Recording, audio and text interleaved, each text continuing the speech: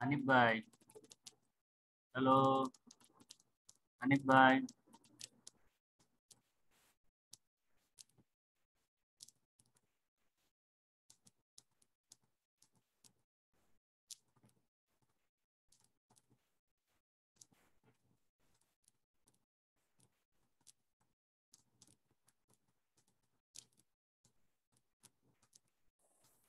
फिराज भाई अस्सलाम वालेकुम।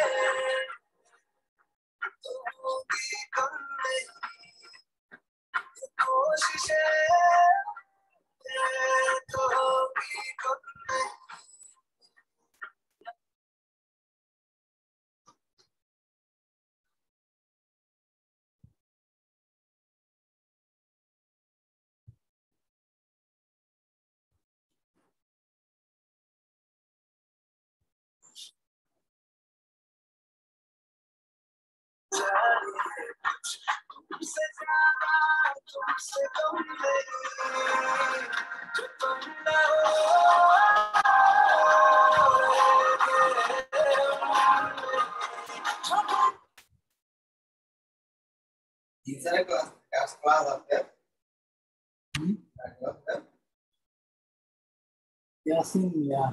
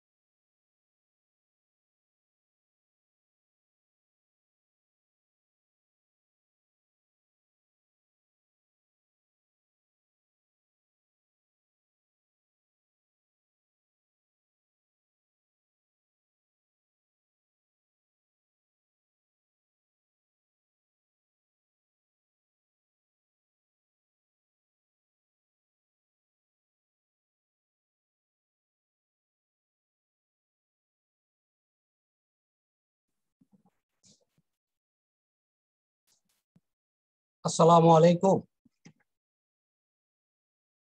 আসসালামু আলাইকুম স্যার। ওয়ালাইকুম আসসালাম। স্যার ওয়ালাইকুম আসসালাম। কেমন আছেন আপনারা? জি স্যার, আলহামদুলিল্লাহ ভালো আছি স্যার। আপনি কেমন আছেন? শুকর আলহামদুলিল্লাহ, আল্লাহ রাব্বুল আলামিনের দয়া।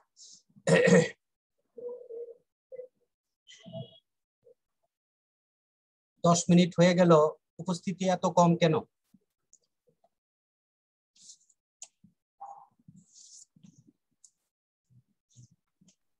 Sir now it is 7:10 sir, শুরু করে দিতে পারেন আই থিংক। জি ইনশাআল্লাহ আমরা শুরু করে দিচ্ছি। আমরা লাস্টের দিন কোথায় এসে পজ নিয়েছিলাম, থেমেছিলাম কোথায় এসে? কেউ আমাকে ডিরেক্টর ওখানে স্যার একটু আসছিলেন, ডিরেক্টর কিছুটা আলোচনা করছিলেন ডিরেক্টরের ব্যাপারে স্যার।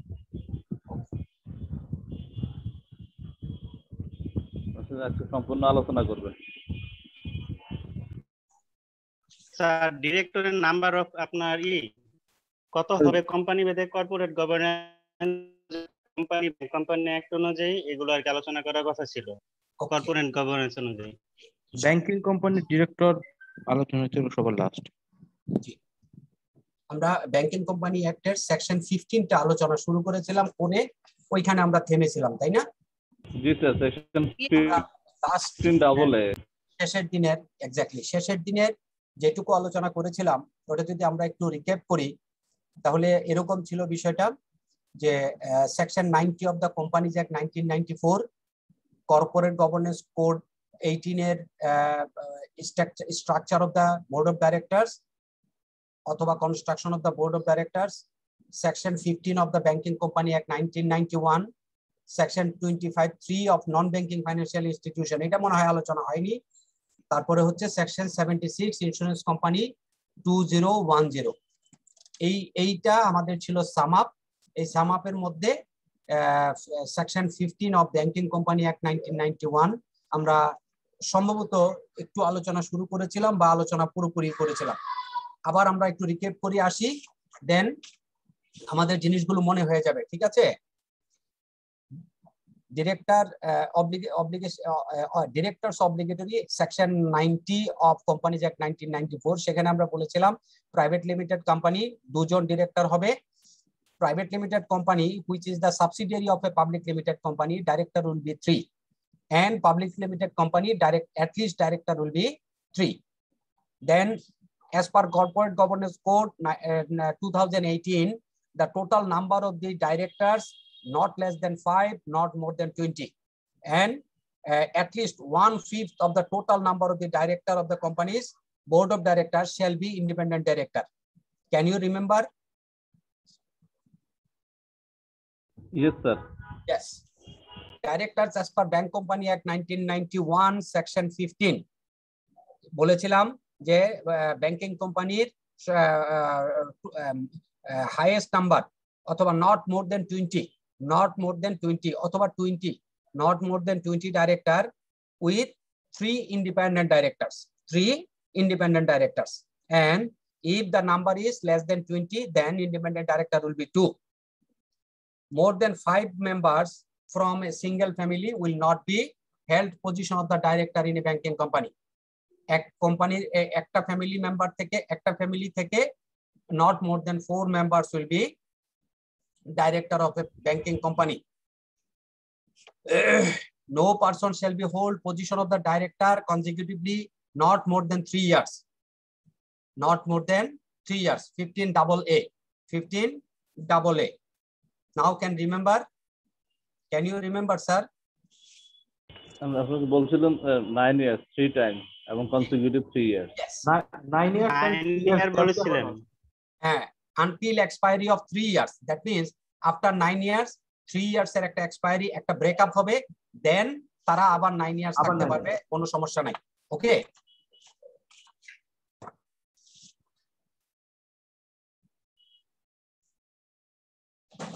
এখানে একটা জিনিস আমরা একটু জেনে রাখি, who is the director of a banking company? Who is the director of the banking company? At the same time, he cannot be the director of non-banking financial institution and insurance company. কথাটা কি clear হলো কিনা? Clear or not? মানে clear sir, exactly মানে two financial institution এট এ time হইতে পারবে না। No financial institution, banking company and non banking financial institution, to bank তো আসবেই না, কোশ্চেনই নাই, that is no question at all. হ্যাঁ, any person who is a director of a banking company, he cannot be the director of the non-banking financial institution and insurance company also. যিনি ব্যাংকের director তিনি non banking financial ইনস্টিটিউশনের director থাকবে না এবং insurance কোম্পানিরও director থাকবে না। Clear হলো কথাটা?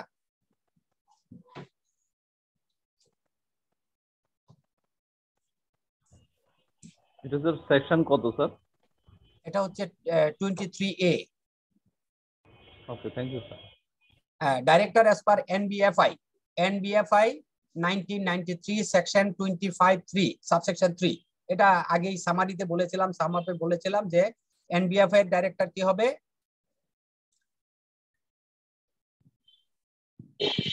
NBFI 25 বলছিলেন sir 25 no not 25 section 25 subsection 3 section 25 director of the NBFI is limited 9 to 11 9 to 11 এটা আমরা কোথায় পাবো এইটা পাবো FID সার্কুলার আছে একটা সেটা হচ্ছে 2002 11/9/2002 সেখানে আমাদেরকে এই গাইডলাইনটা দেওয়া আছে যে নন ব্যাংকিং ফাইন্যান্সিয়াল ইনস্টিটিউশনের ডাইরেক্টর সংখ্যা director numbers will be 9 to 11 not 9 to 11 এর মধ্যে সীমাবদ্ধ থাকবে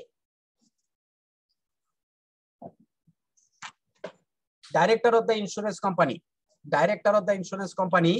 Insurance Companies Act 2010 that means 2010 সালের section 76 এ একদম স্পেসিফিক গাইডলাইন দেওয়া আছে for the director of the insurance company. Sponsor director will be 12. Sponsor director will be 12. Shareholder directors will be 6 and independent director will be 2. Total number 20. Total number 20.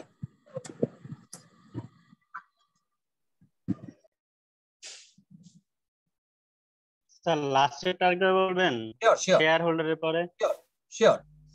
There will be not more than 20 directors. Insurance company director will not be more than 20. এটার কনস্ট্রাকশনটা হচ্ছে এরকম consist of sponsor director 12, shareholder director 6 and independent director 2. Total number of directors will be 20. একদম guideline given in the Insurance Act 2010 সালের insurance অ্যাক্টের section 76 এ guideline একদম specifically number উল্লেখ করা আছে ওখানে কোনো অন্য রকমের কোনো না দেওয়া নাই আপনার গাইডলাইনটা এরকম একদম specific sponsor director will be 12 shareholder director 6 and independent director 2. Total number of insurance company 20.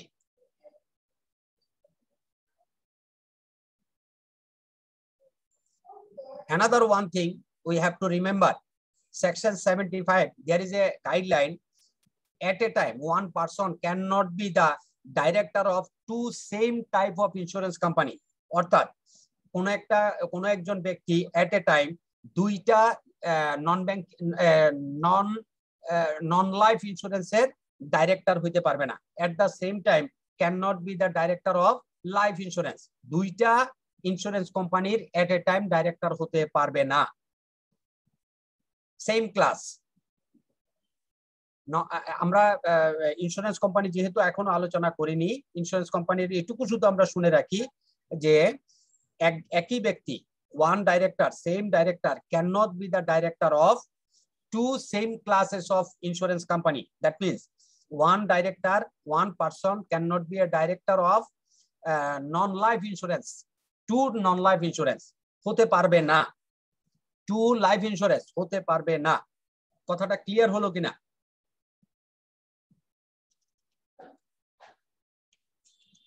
Clear, sir. Thank you. Appointment of director. Appointment of director, section 91 of the Companies Act 1994. Section 91 A appointment of director কি বলা আছে সেটা হচ্ছে যে first director, who are the first director? First, the subscriber of the memorandum shall be deemed to be the director of the company until the first AGM. First director will be appointed or first AGM to be held on. Appointment of director, section 91. Appointment of director. Who are the first director? If any question comes, then subscriber of the memorandum. Who are the first director? Subscriber of the memorandum. Subscriber of the memorandum shall be deemed to be the director of the company until the first director are appointed. এটা হচ্ছে আপনার এক্সপ্লেনেশনটা হচ্ছে এরকম, subscriber of the memorandum shall be the first director, and in the first AGM all the directors will be retired, all the directors will resign. then board of directors shall be constructed or elected the board of directors by the majority shareholder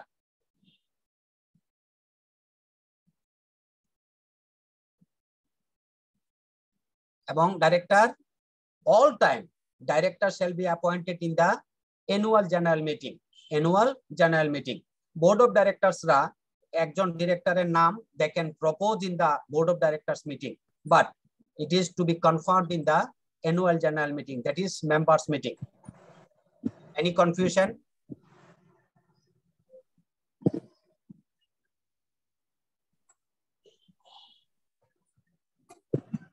Casual vacancy. If in any company there is a casual vacancy of director, then qualified to be elected a director from amongst the member who is qualified to be elect as a director. Qualified to be elect. Explanation is, if it is a listed company, if it is a non-listed company, that is private limited company and public limited company, minimum 1 share to be held to be a member of the company. That is his qualification. Without membership, nobody can be a director of a company. Or another one provision is given in the Companies Act, that is section 97. If any person elected as a director of the company and at that time he has no share or he did not subscribe in the paid up capital, then within 60 days from the appointment, he has to obtain his qualification share under section 97 subsection 1, under section 97 subsection 1. And for the public limited company, publicly traded company, this is after 2011, it is minimum 2% share of the paid up capital is the qualification share to be a director. কথাটা clear হলো কিনা sir? Minimum 2% share held by any person is the qualification share. Sir, is in this case a sponsor share or a public share? This is 2% of paid up capital. 2% of paid up capital. 2%, which one, sir? A sponsor share shareholder or a public shareholder? 2% paid up capital. 2% paid up capital. Okay. Thank you, sir. Casual ভ্যাকেন্সিটা আবার একটু বলবেন? জি, casual vacancy. But easily a casual vacancy, what happens if suddenly any director may be resigned, may be disqualified, or may be disqualified, or may be terminated. Casual vacancy will happen, right? Then processes amongst the member who are qualified to be elected as a director, একজনকে director বানিয়ে director propose করে ওনাকে director হিসেবে নেওয়া হবে এবং next coming যে AGM থাকবে সেই এজিএম এ তার অ্যাপয়েন্টমেন্টটা two B confirm by the share holders. Casual vacancy, হঠাৎ করে ভ্যাকেন্সি তৈরি হয়েছে বছরের মাঝখানে, হতে পারে না এরকম ডিরেক্টর মারা গেলেন, হতে পারে ডিরেক্টর যে 108 আন্ডার সেকশন 108 disqualified হলেন, অথবা necessity of the company or doctrine of necessity to comply the doctrine of necessity under section 106 কোম্পানির কোন একজন ডাইরেক্টরকে রিমুভ করার প্রয়োজন হয়েছে, অথবা কোনো কারণে কোন একজন ডিরেক্টর ইচ্ছাকৃতভাবে in between the AGM অথবা middle of the year he can resign. এই রকমের চারটা ঘটনাই ঘটতে পারে। এবার কি ক্লিয়ার? ব্যাংকরাপ্ট হতে পারে না sir? A bankrupt under section 108, that is disqualification. Bankrupt means আমরা যখন 108 আলোচনা করব তখন দেখবো তার অনেকগুলো দুর্ঘটনা ঘটার কারণে সে ডিসকোয়ালিফাইড হবে। এর amongst the disqualification one is bankrupt. Okay, Mr. Anwar, clear now? Yes, sir. আরেকজন যে প্রশ্নটা করেছিলেন ক্যাজুয়াল ভ্যাকেন্সি, এবার কি ক্যাজুয়াল ভ্যাকেন্সিটা ক্লিয়ার? জি স্যার, ক্লিয়ার হয়েছে। Okay, thank you. Then qualification share is clear.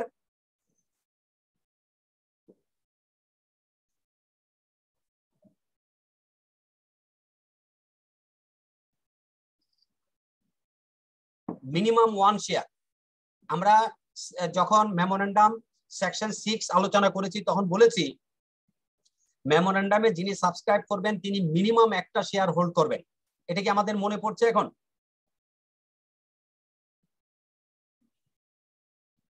G sir, বলেছেন sir. This is his qualification. মানে to be a member, this is his qualification. Minimum 1 share to be held, to be obtained by the particular member. Otherwise he cannot be member, and without membership he cannot be elected as a director. Clear? Yes, sir. Okay, next, to be for the publicly traded company 2% of paid up capital. Other যত confusion আছে সমস্ত কিছু মাথা থেকে remove করে ফেলেন। 2% of paid up capital is the qualification share of a qualification share to be elect as a director of a publicly traded company. That means qualification আমরা অন্যান্য company, private limited company and public limited কোম্পানির জন্য আমরা qualification share বলেছি minimum 1 share hold করতে হবে। Clear? আর publicly traded কোম্পানির জন্য 2% of paid up capital is the qualification. এই দুইটা জিনিস কি ক্লিয়ার হলো কিনা আমাদের? জি স্যার, ক্লিয়ার হলো স্যার। জি স্যার। ওকে, নেক্সট, আমরা যখন বলছিলাম যে ফার্স্ট ডাইরেক্টর, দেন এর সাথে একটা সাবক্লজ আমাদেরকে মাথায় রাখতে হবে।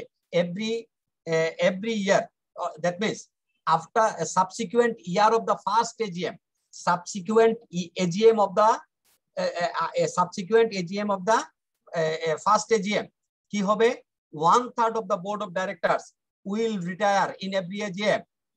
Subsequent year গুলোতে, subsequent AGM গুলোতে 1/3 of the board of directors will retire, and if they are eligible to re-elect, then they will be re-elected. এটাতে কোনো সমস্যা নাই, re-elected হতে কোনো সমস্যা নাই, but every AGM, every year, every AGM 1/3 of the board of directors will retire. এটার হচ্ছে রেগুলেশন 79। রেগুলেশন 79 বলছে যে প্রথম এজিএম এ সমস্ত ডাইরেক্টররা রিটায়ার করবে। হু আর দা সমস্ত director or first director, who R the subscriber of the memorandum R the first director, তারা প্রথম এজিএম এ সবাই রিটায়ার করবে। বোর্ড রিকনস্ট্রাকশন হবে অথবা তারাই আবার রিইলেক্টেড হবে, বোর্ড অফ ডাইরেক্টরস হয়ে গেল। নেক্সট এজিএম থেকে, সাবসিকুয়েন্ট এজিএম থেকে কি হবে? 1/3 of the board of directors will retire, and তারা যদি এলিজিবল হয় two B elect as a director, then they will be রি-ইলেক্টেড। Any confusion sir? No sir. Thank you. And another one thing, this regulation 79 or rotation of a director is not applicable for a private limited company.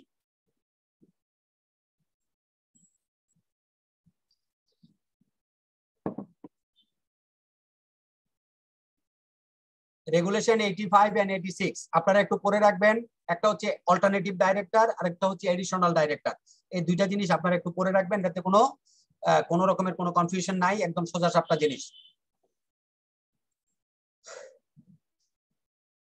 Companies Act 1992, Companies Act 1992, restriction on appointment or advertisement of a director, অর্থাৎ আপনি without taking share or without appointing by the shareholders or nominated by the board of directors, nobody can be advertising himself as a director of a company.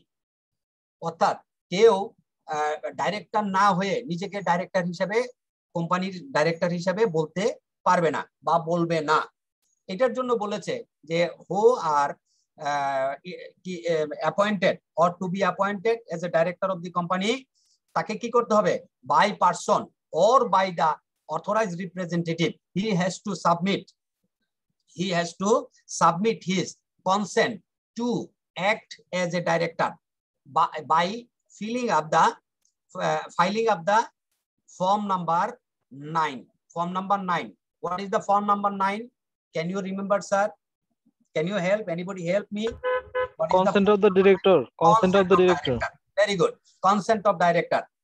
That means আপনি যখন কোন কোম্পানিতে director হবেন বা director হওয়ার জন্য আপনি nominated হবেন, অ্যাপয়েন্টেড হবেন, তার আগে আপনি ডিরেক্টর বলবেন না নিজেকে। এক। 2 নম্বর হচ্ছে আপনি যখনই অ্যাপয়েন্টেড হতে যাবেন তখন আপনাকে যেটা করতে হবে, by person in writing or by your authorized representative, you have to submit your consent to act as a director to the registrar of company within 30 days from the appointment. Within 30 days from the appointment. কথাটা কি clear মনে থাকবে sir?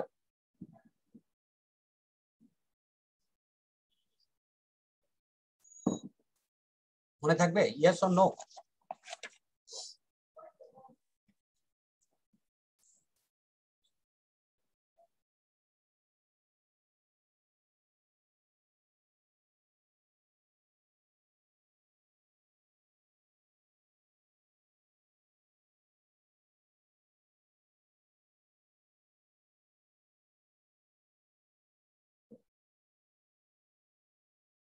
Okay, next. Restriction on appointing of common director under section 23 of the Banking Companies Act. আমরা এতক্ষণ যে আলোচনা appointment of director আলোচনা করেছি as per Companies Act 1994। আর ব্যাংকিং কোম্পানিতে বোর্ড অফ ডাইরেক্টরস অ্যাপয়েন্টমেন্টের সিস্টেম কি? ব্যাংকিং কোম্পানিতে অ্যাপয়েন্টমেন্টের সিস্টেম হচ্ছে nobody can be a director of the banking company without taking approval from the Bangladesh Bank, অথবা or without prior approval from the Bangladesh Bank, nobody can be appointed as a director of a banking company. কথাটা কি clear হলো কিনা?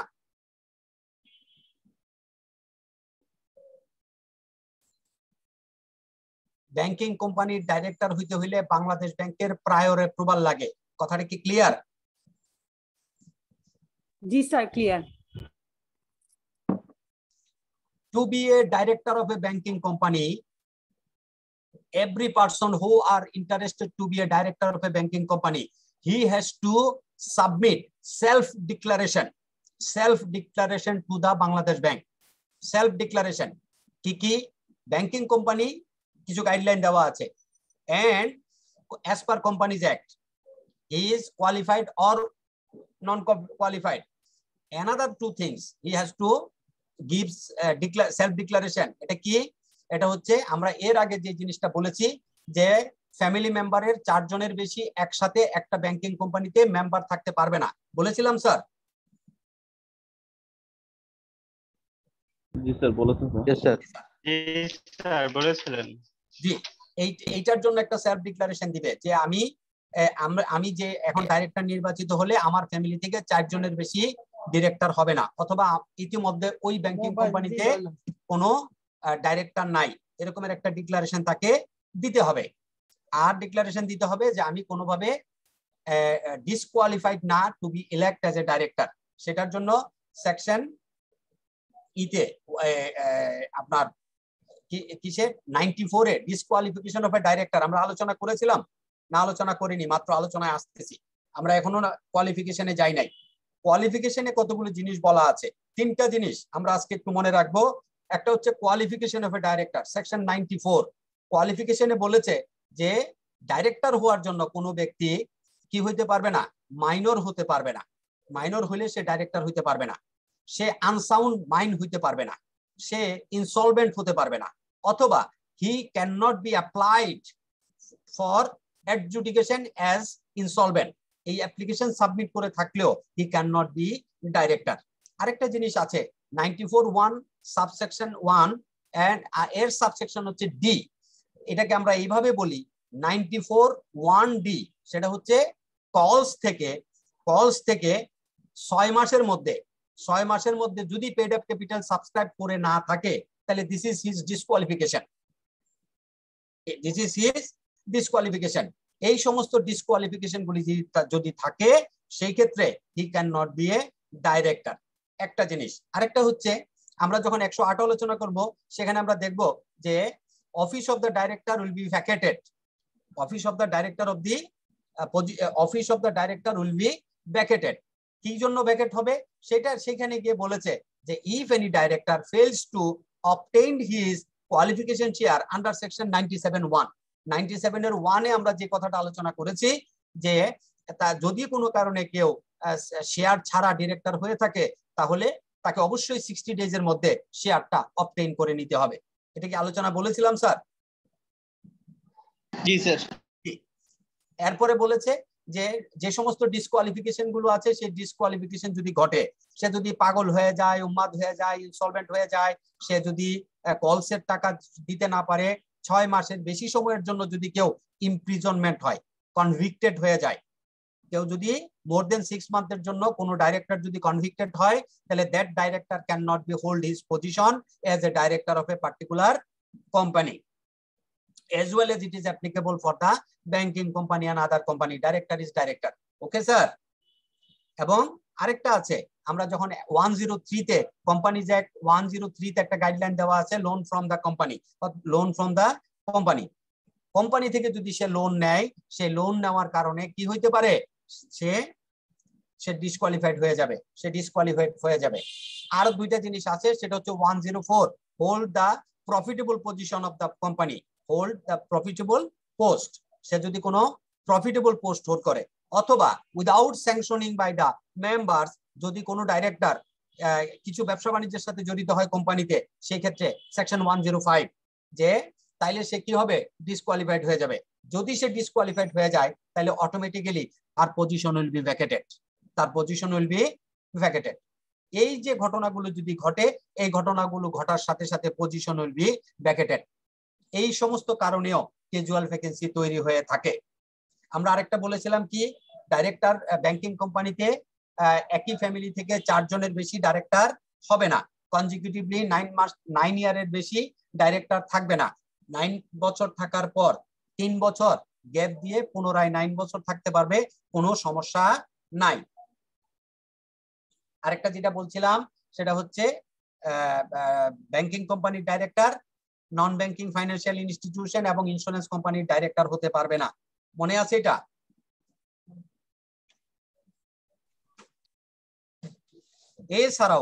এছাড়াও banking কোম্পানির director হতে পারবে না, ব্যাংকিং কোম্পানির ডাইরেক্টর হতে পারবে না external auditor, legal adviser, any other holding profitable post, consultant of other bank, অন্য ব্যাংকের কনসালটেন্ট। ধরুন একজন মানুষ যমুনা ব্যাংকের কনসালটেন্ট, সে মেঘনা ব্যাংকের ডাইরেক্টর হতে পারবে না। অথবা আরেক অন্যভাবে যদি বলি, মেঘনা ব্যাংকের consultant can not be director of Jamuna bank. কথাটা কি ক্লিয়ার হলো? জি স্যার। জি।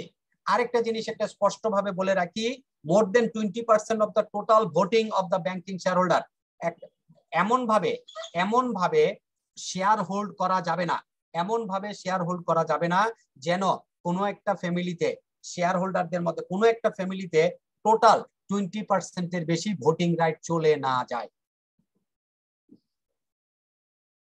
স্যার বুঝিনি এটা। কথাগুলো কি আমাদের ক্লিয়ার হলো স্যার? স্যার লাস্ট পয়েন্টটা বুঝিনি। হ্যাঁ, আমরা কি বলেছি, একই ফ্যামিলি থেকে 4 জনের বেশি ডাইরেক্টর হবে না, ঠিক আছে স্যার? আর শেষে একটা বলেছে যে একই ফ্যামিলিতে 20% এর বেশি ভোটিং রাইটস হোল্ড করতে পারবে না, 20% এর বেশি পেইড আপ ক্যাপিটালে অংশগ্রহণ করতে পারবে না একটা ফ্যামিলি থেকে। অর্থাৎ ব্যাংকিং কোম্পানির শেয়ার যেন এক জায়গায় সেন্ট্রিক হয়ে না যায়, একটা ফ্যামিলিতে সেন্ট্রার্ড হয়ে না যায়, সেই জন্য বলেছে যে 20% এর বেশি এক ফ্যামিলি এক জায়গায় শেয়ার হোল্ড করতে পারবে না। এবার কি ক্লিয়ার? জি স্যার। ওকে, আমরা এটা 2 বার রিপিট করেছি, আশা করি এই জায়গাটাতে কারোর কোনো কনফিউশন আছে কিনা আমাকে একটু প্লিজ হেল্প করুন। সেটা হচ্ছে ব্যাংকিং কোম্পানির ডাইরেক্টর লিজিং কোম্পানির ডাইরেক্টর হতে পারবে না, ব্যাংকিং কোম্পানির ডাইরেক্টর ইন্স্যুরেন্স কোম্পানির ডাইরেক্টর হতে পারবে না। এই জায়গাটাতে কোনো কনফিউশন আছে কিনা আপনাদের?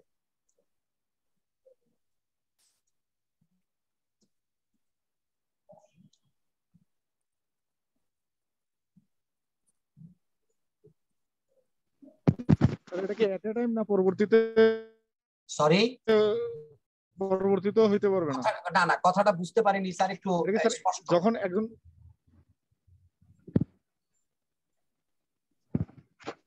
যখন একজন ব্যক্তি কোন একটা ব্যাংকের ডিরেক্টর হিসেবে থাকেন, তিনি কি ওই সময়টাতে নন ব্যাংকিং ফাইন্যান্সিয়াল ইনস্টিটিউট আর হচ্ছে ইন্স্যুরেন্স কোম্পানি ওগুলো ডাইরেক্টর হতে পারবে না? Absolutely you R right. আরেকটা কথা বলছিলেন যেটা হচ্ছে যে লাইফ মানে আরেকটা লাইফের ইয়া হইতে পারে, কিন্তু সেক্ষেত্রে স্যার আমার একটা কোশ্চেন আছে।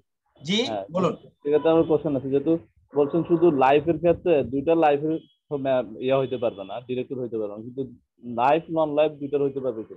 ইয়েস, হতে পারবে। বলছে সেম ক্লাস টুইটার একসাথে ডাইরেক্টর হতে পারবে না। Same class means life and non life. Okay sir? G sir. জি, সেক্ষেত্রে স্যার যারা লাইফের ডিরেক্টর হবে তারা কি ব্যাংকের ডিরেক্টর তো হইতে পারবে না? নো, আপনি কি বলছেন? No, insurance means life non life দুইটাই একই আইন দ্বারা পরিচালিত। ইন্স্যুরেন্স কোম্পানি মিন্স 2010 সালের একটা আইন দিয়েই লাইফ নন লাইফ আসলে দুইটা ক্লাস, আইন কিন্তু একটা। ওকে স্যার, একই সাথে দুইটা নন লাইফেরও তো হতে পারবে না, বা দুইটা হতে পারবে না, লাইফেরও হতে পারবে না, নন লাইফেরও হতে পারবে না। বাট ওই আনোয়ার স্যার যেটা প্রশ্ন করলেন, জি বলুন।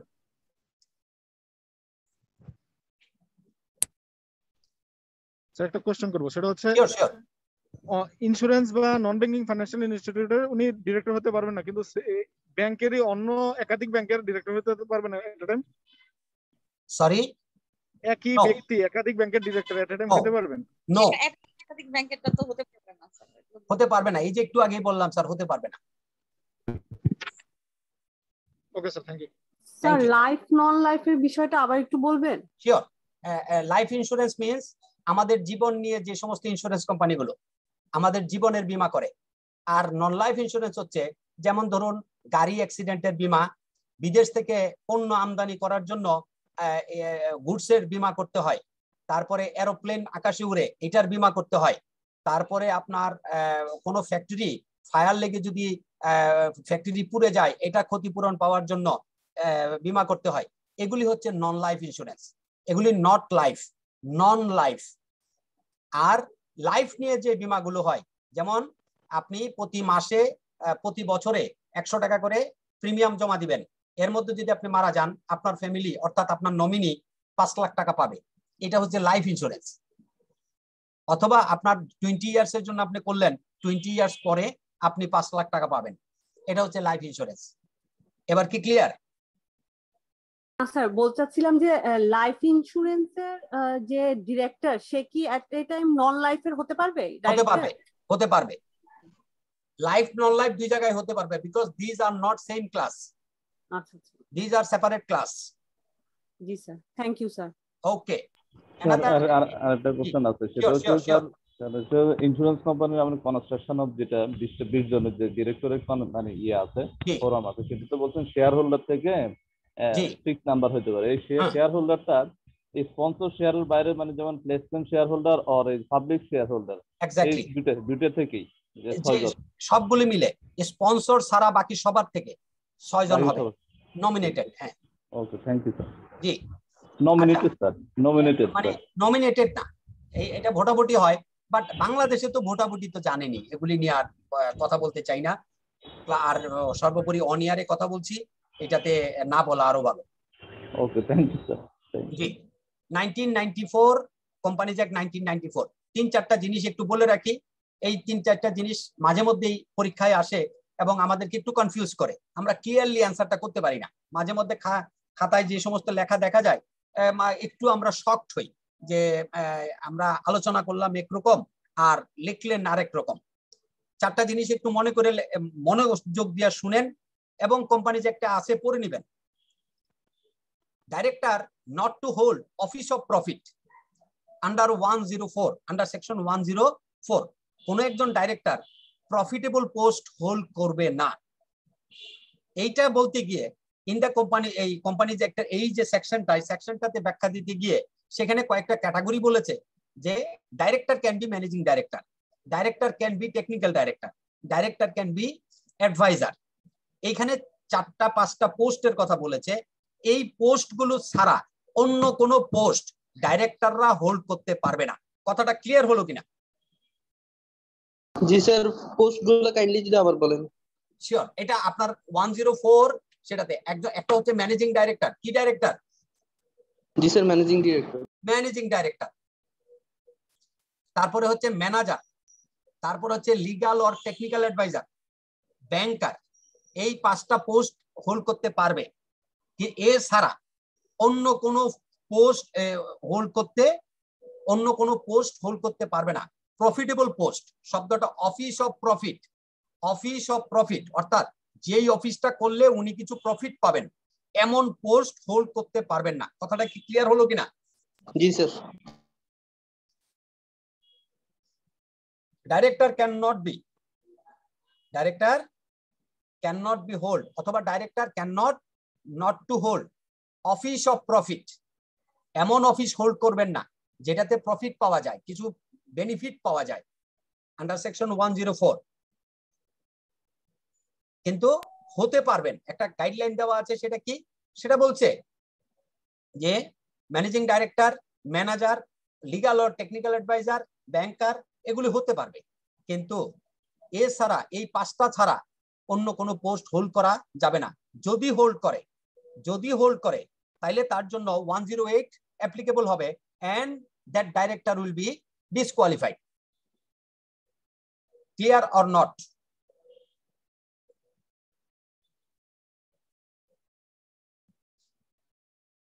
জি স্যার, ক্লিয়ার। Thank you.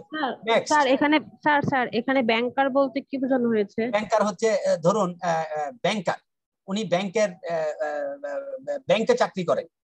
ব্যাংকার বলতে ব্যাংকে চাকরি করেন, উনি ডাইরেক্টর হতে পারবেন, এইটা মিন করেছে। তখন কি মনে করে তারা লিখেছে, এটা তো 1913 সালের আইনকে কপি করা, তখন হয়তো কোনো কারণে তারা চিন্তা করে লিখেছিল 1913 সালে, ওইটা রয়ে গেছে।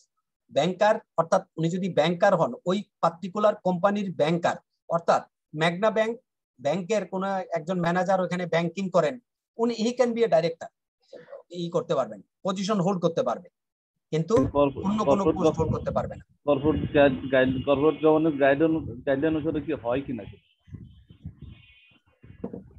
এই জন্য আমরা একসাথে আলোচনা করছি।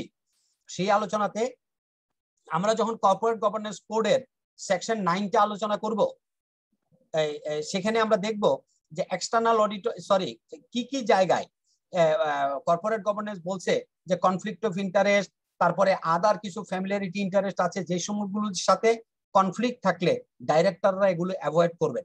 এগুলো আমরা পড়বো স্যার। নেক্সট হচ্ছে sanction of directors necessary for certain contracts. ডাইরেক্টররা কোম্পানির সাথে, ধরুন mister x is a director of ABC limited, director of N ABC limited, আবার উনি হচ্ছেন অন্য একটা প্রাইভেট লিমিটেড কোম্পানির either share holder or director or কোন একটা পার্টনারশিপ ফার্মের উনি পার্টনার। এই দুইটা কোম্পানির মধ্যে কোনো চুক্তি হতে যাচ্ছে, এই দুইটা কোম্পানির মধ্যে কোন একটা চুক্তি হতে যাচ্ছে, এটা অবশ্যই বোর্ডকে অবহিত করতে হবে। যেমন ধরুন এবিসি লিমিটেড কোম্পানির মিস্টার সি, তার ছেলের একটা কনস্ট্রাকশন কোম্পানি আছে, ওই ব্যাংকের গুলশানে এভিনিউতে একটা 20 তলা বিল্ডিং হবে, সেই বিল্ডিং এর কনস্ট্রাকশনের কাজটা পেয়েছে কি কোম্পানি, ধরুন বিল্ডার্স লিমিটেড। এই বিল্ডার্স লিমিটেডের একজন শেয়ার হোল্ডার বা একজন ডাইরেক্টর হচ্ছেন সি, অথবা সি এর ছেলে হচ্ছে বিল্ডার্স লিমিটেডের এমডি। দুইটা কোম্পানির মধ্যে, দুইটা প্রতিষ্ঠানের মধ্যে কানেকশন আছে কি নাই?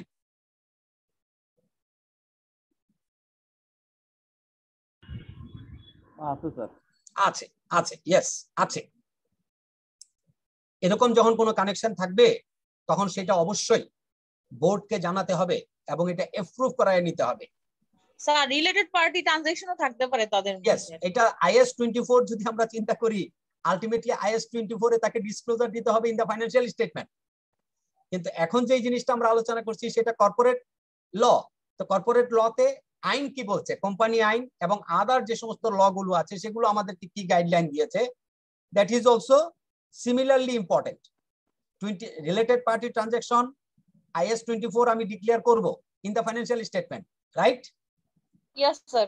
কিন্তু এখন যখন আমরা কর্পোরেট ল আলোচনা করছি তখন আমাকে কর্পোরেট স্ট্রাকচার কি বলছে, কোম্পানি আইন কি বলছে, বলছে এটা অবশ্যই ডাইরেক্টর সাহেবকে, মিস্টার সি ডাইরেক্টর, ওনাকে ডিক্লেয়ার করতে হবে ইন দা বোর্ড মিটিং যে আপনারা যে সিদ্ধান্ত নিতে যাচ্ছেন এই সিদ্ধান্ত মোতাবেক এই বিল্ডার্স লিমিটেডকে আপনারা কাজটা দিতে যাচ্ছেন, বিল্ডার্স লিমিটেডের ম্যানেজিং ডাইরেক্টর অথবা মালিক আমার ছেলে বা আমি ওইখানে শেয়ার হোল্ডার। এবার কি clear? Yes sir. Not only that, কোন একজন ডাইরেক্টর এই রিলেটেড, যেমন ধরুন sales, purchase, supply of goods, materials, এই যে জিনিসগুলো, এই জিনিসগুলোর কন্ট্রাক্টও করতে পারবে না without taking a permission from board and as well as AGM. একজন ডাইরেক্টর ধরুন এরকম একটা কন্ট্রাক্ট হলো, একটু খেয়াল করুন, কোন একটা পার্টিকুলার কোম্পানি, ধরুন একটা tiles manufacturing company, tiles manufacturing company M limited কোম্পানির সাথে একটা কন্ট্রাক্ট করেছে। কি কন্ট্রাক্ট? যে ওনার সারা বছরে যত টাইলস উৎপাদন হবে সমস্ত টাইলস গুলো এম লিমিটেড কোম্পানি কিনে নিবে। অথবা আরো সহজভাবে যদি বলি, ধরুন তো একটা কি ধরো তেল কোম্পানি, যারা ফুড গ্রেডেড তেল তৈরি করে, উৎপাদন করে, রিফাইন করে, সয়াবিন তেল, সয়াবিন তেল যারা উৎপাদন করে তার ছেলের ধরুন একটা প্রতিষ্ঠান আছে কি মোল্লা ব্রাদার্স। এখন ওই কোম্পানি এবিসি লিমিটেড কোম্পানির সাথে মোল্লা ব্রাদার্স এর একটা হয়েছে, অ্যারেঞ্জমেন্ট হয়েছে এমন যে উনি যত প্রোডাক্ট উৎপাদন করবেন সারা বছর সমস্ত প্রোডাক্ট এম কোম্পানি কিনে নিবে এবং এম কোম্পানি সেটা বাজারে বিক্রি করবে। এই কন্ট্রাক্ট করতে কোনো অসুবিধা নাই, কন্ট্রাক্টে কোনো অসুবিধা নাই। কিন্তু কন্ট্রাক্ট করার আগে এম ব্রাদার্সকে কি দিতে হবে? ডিক্লেয়ার দিতে হবে বোর্ড অফ ডিরেক্টরস এর কাছে। কি ডিক্লারেশন? মিস্টার সি বলবে যে আপনারা যে এম ব্রাদার্স এর সাথে কন্ট্রাক্ট করতে যাচ্ছেন, এম ব্রাদার্স কিন্তু আমার অথবা আমার ছেলের, দিয়ে এটা বোর্ড অফ ডাইরেক্টরস এর কাছ থেকে অ্যাপ্রুভাল করাইতে হবে, অ্যাজ ওয়েল এজ এটা মেম্বারসদের কাছেও অ্যাপ্রুভাল করাইতে হবে। এবার কি ক্লিয়ার কথাটা? This is sanctioning of the director necessary certain contracts. কিছু কিছু কন্ট্রাক্টের ক্ষেত্রে অবশ্যই প্রায়র পারমিশন নিয়ে তারপরে কন্ট্রাক্ট করতে হবে। কথাটা কি ক্লিয়ার হলো?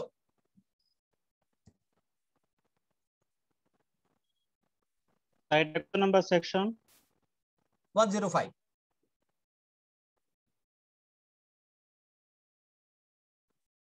ক্লিয়ার?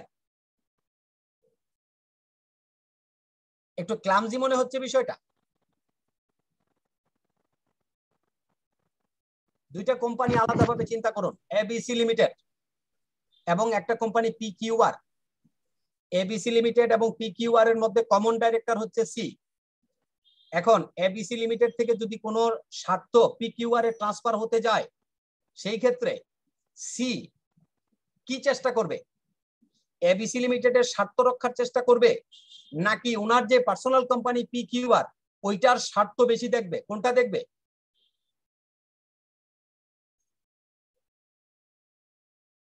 পার্সোনাল যেটা সেটা স্বার্থ দেখবে। স্বাভাবিক, এইটা যাতে প্রোটেকশন হয়, পার্সোনাল ইন্টারেস্টের জন্য প্রোটেকশন হয়, অ্যাজ ওয়েল এজ আপনার এবিসি লিমিটেডের জন্য কোনো ক্ষতি না হয়, স্টেক হোল্ডার ইনভেস্টার্স এর কোনো যেন ক্ষতি না হয়, এইটা প্রোটেকশন করার জন্য 105 দেওয়া, যে sanction of directors necessary for certain contracts. Next sir, common director sir, G C যদি স্যার কমন ডিরেক্টর হয় এবিসি এবং পিকিউআর কমন ডিরেক্টর, তো কমন ডিরেক্টর যদি হয় আর মানে সে এবিসির ও মালিক পিকিউআর এর মালিক, জি, তাহলে সে কোনটা?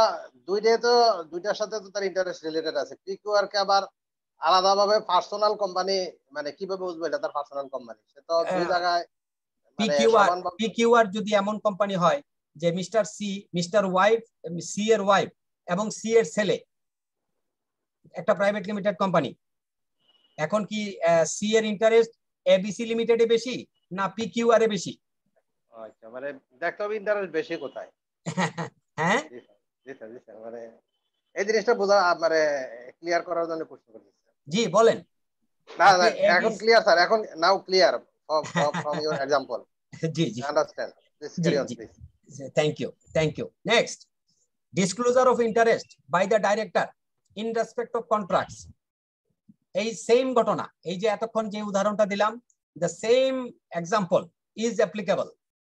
দুইটা কোম্পানির মধ্যে যখন কোনো হচ্ছে, কন্ট্রাক্ট হচ্ছে, তখন তাকে একটা ডিসক্লোজার দিতে হবে যে স্যার আপনারা যে পিকিউআর এর সাথে যে কন্ট্রাক্টটা করতে যাচ্ছেন, এই পিকিউআর কিন্তু আমার অথবা আমার ছেলের, বা হয় আমি পার্টনার অথবা আমি ডাইরেক্টর অথবা আমি শেয়ার হোল্ডার ইত্যাদি ইত্যাদি। এবার কি ক্লিয়ার কথাটা? Yes sir. ওকে, তাকে ডিসক্লোজার দিতে হবে। এবং উনি যেদিন এই রিলেটেড, অর্থাৎ পিকিউআর রিলেটেড কোনো এজেন্ডা যদি ওই মিটিং এ উঠে, তাহলে খুব মনোযোগ দিয়ে শুনেন, সি যিনি কমন ডিরেক্টর, উনি মিটিং এ উপস্থিত থাকবেন না। এক নাম্বার, উনি মিটিং এ উপস্থিত থাকবেন না। নাম্বার 2, উনি যদি মিটিং এ উপস্থিত থাকেন, উনি ভোট দান থেকে বিরত থাকবেন। নাম্বার 3, যদি কোনো কারণে উনি ভোট দিয়েও দেন, ওনার ভোটটা কাউন্ট হবে না।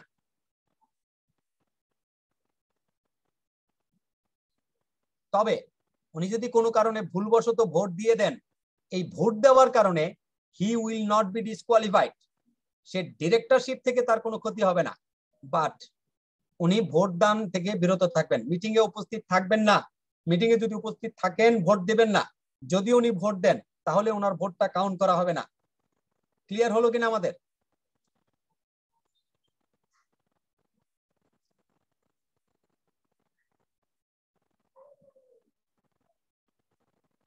ক্লিয়ার?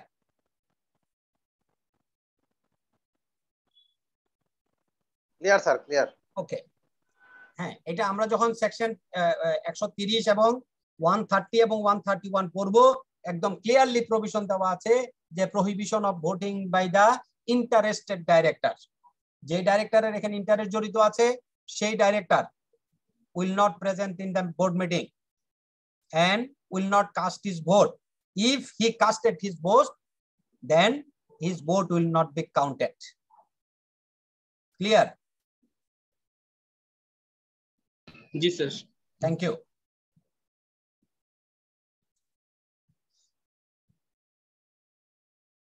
ব্যাংকিং কোম্পানি অ্যাক্ট 1991 কি করতে হবে? আমরা যে জিনিসটা বলছিলাম, তাকে সেলফ ডিক্লারেশন দিতে হবে, মনে আছে? জি স্যার, মনে আছে, ওই যে 4 জন এবং ডিসকোয়ালিফিকেশনের ব্যাপারে। জি জি জি, তাকে ডিক্লারেশন দিতে হবে, এটা যেন আমরা ভুলে না যাই। স্যার এটা কত নাম্বার সেকশন? Sorry, section 18। আমরা অ্যাপয়েন্টমেন্টে ছিলাম 15 এ। এখন যেটা আমরা আলোচনা করছি, তাকে ডিক্লারেশন দিতে হবে। প্রভিশন রিলেটেড টু ট্রানজাকশন, তার যত রকমের ট্রানজাকশন আছে, transaction means ট্রানজাকশনও as well as relationship officer and employee, director, officer and employee, section 18। আমরা ব্যাংকিং কোম্পানি যখন আলোচনা করব, তখন একটু এগুলো বিস্তারিত আলোচনা করব।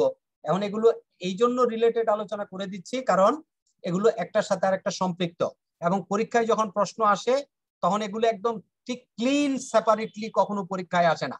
দেখা যায় যে একটার সাথে আরেকটা রিলেট করে। যদি আপনারা বাই দিস টাইম প্রিভিয়াস ইয়ারের কোশ্চেন দেখে থাকেন, তাহলে দেখবেন যে অনেক সময় একটা আরেকটার সাথে মিলায়ে প্রশ্নগুলো করে, ঠিক কিনা? দেখেছেন কিনা? স্যার কেস স্টাডি সবগুলো ব্যাংকিং কোম্পানি অ্যাক্টেও এই 18 এ এই সেম কথা বলা আছে। যদি ডাইরেক্টরদের কোনো ইন্টারেস্ট জড়িত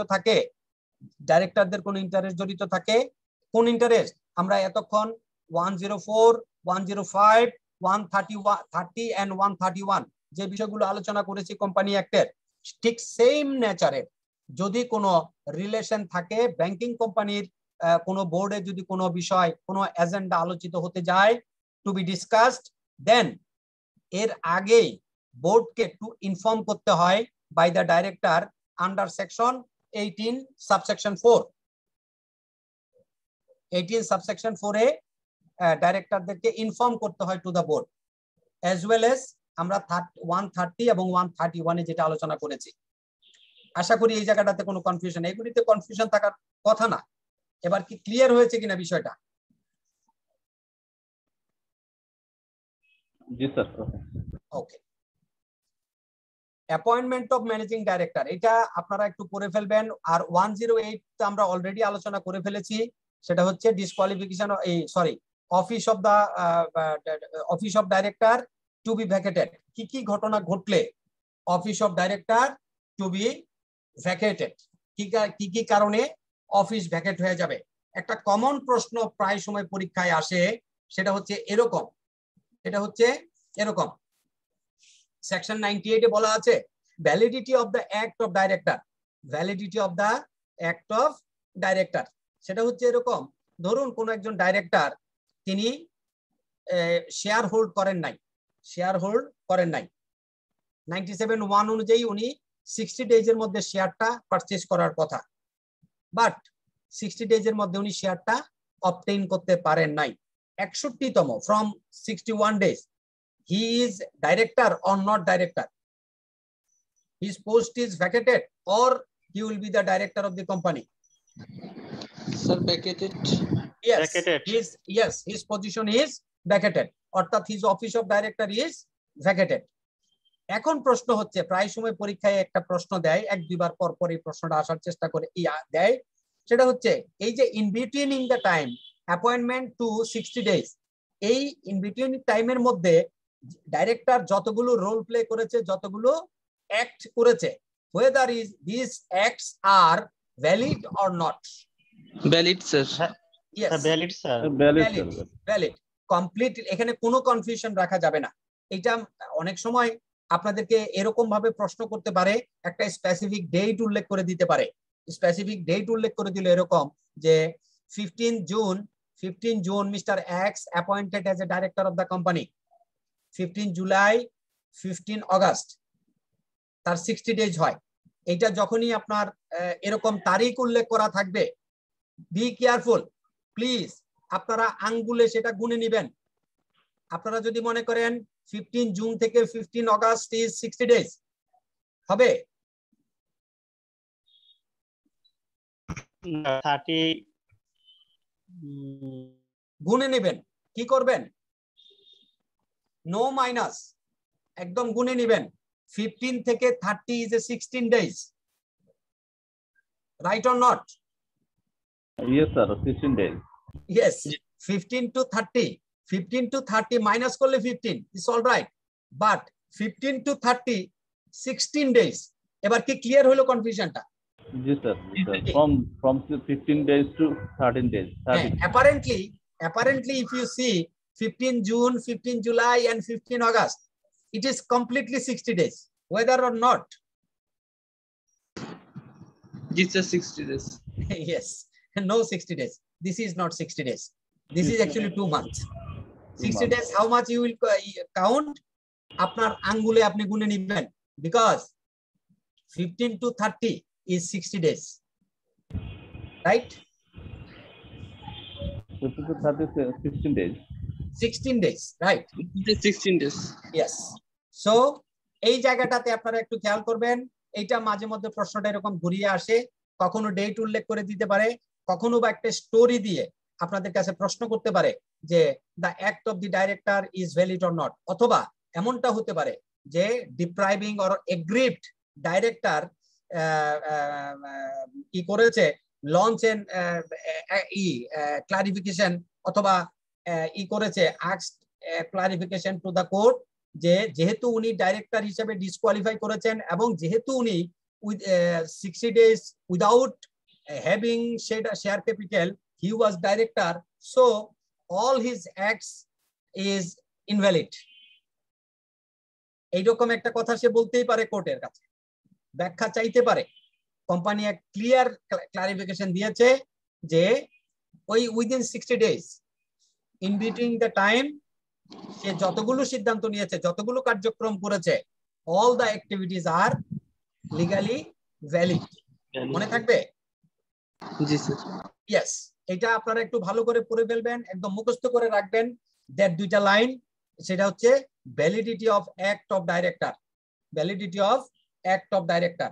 কোম্পানি আইন এখানে তাকে পাওয়ার দিয়েছে যে সে যতগুলো ক্ষমতা প্রয়োগ করবে তার ডাইরেক্টরশিপে, ডাইরেক্টর থাকা অবস্থায়, whether he has share or not, he has obtained his qualification share or not, irrespective of his having share or not, সে যে সমস্ত পাওয়ার গুলো এক্সারসাইজ করেছে as per act, as per articles, as per memorandum, all are valid।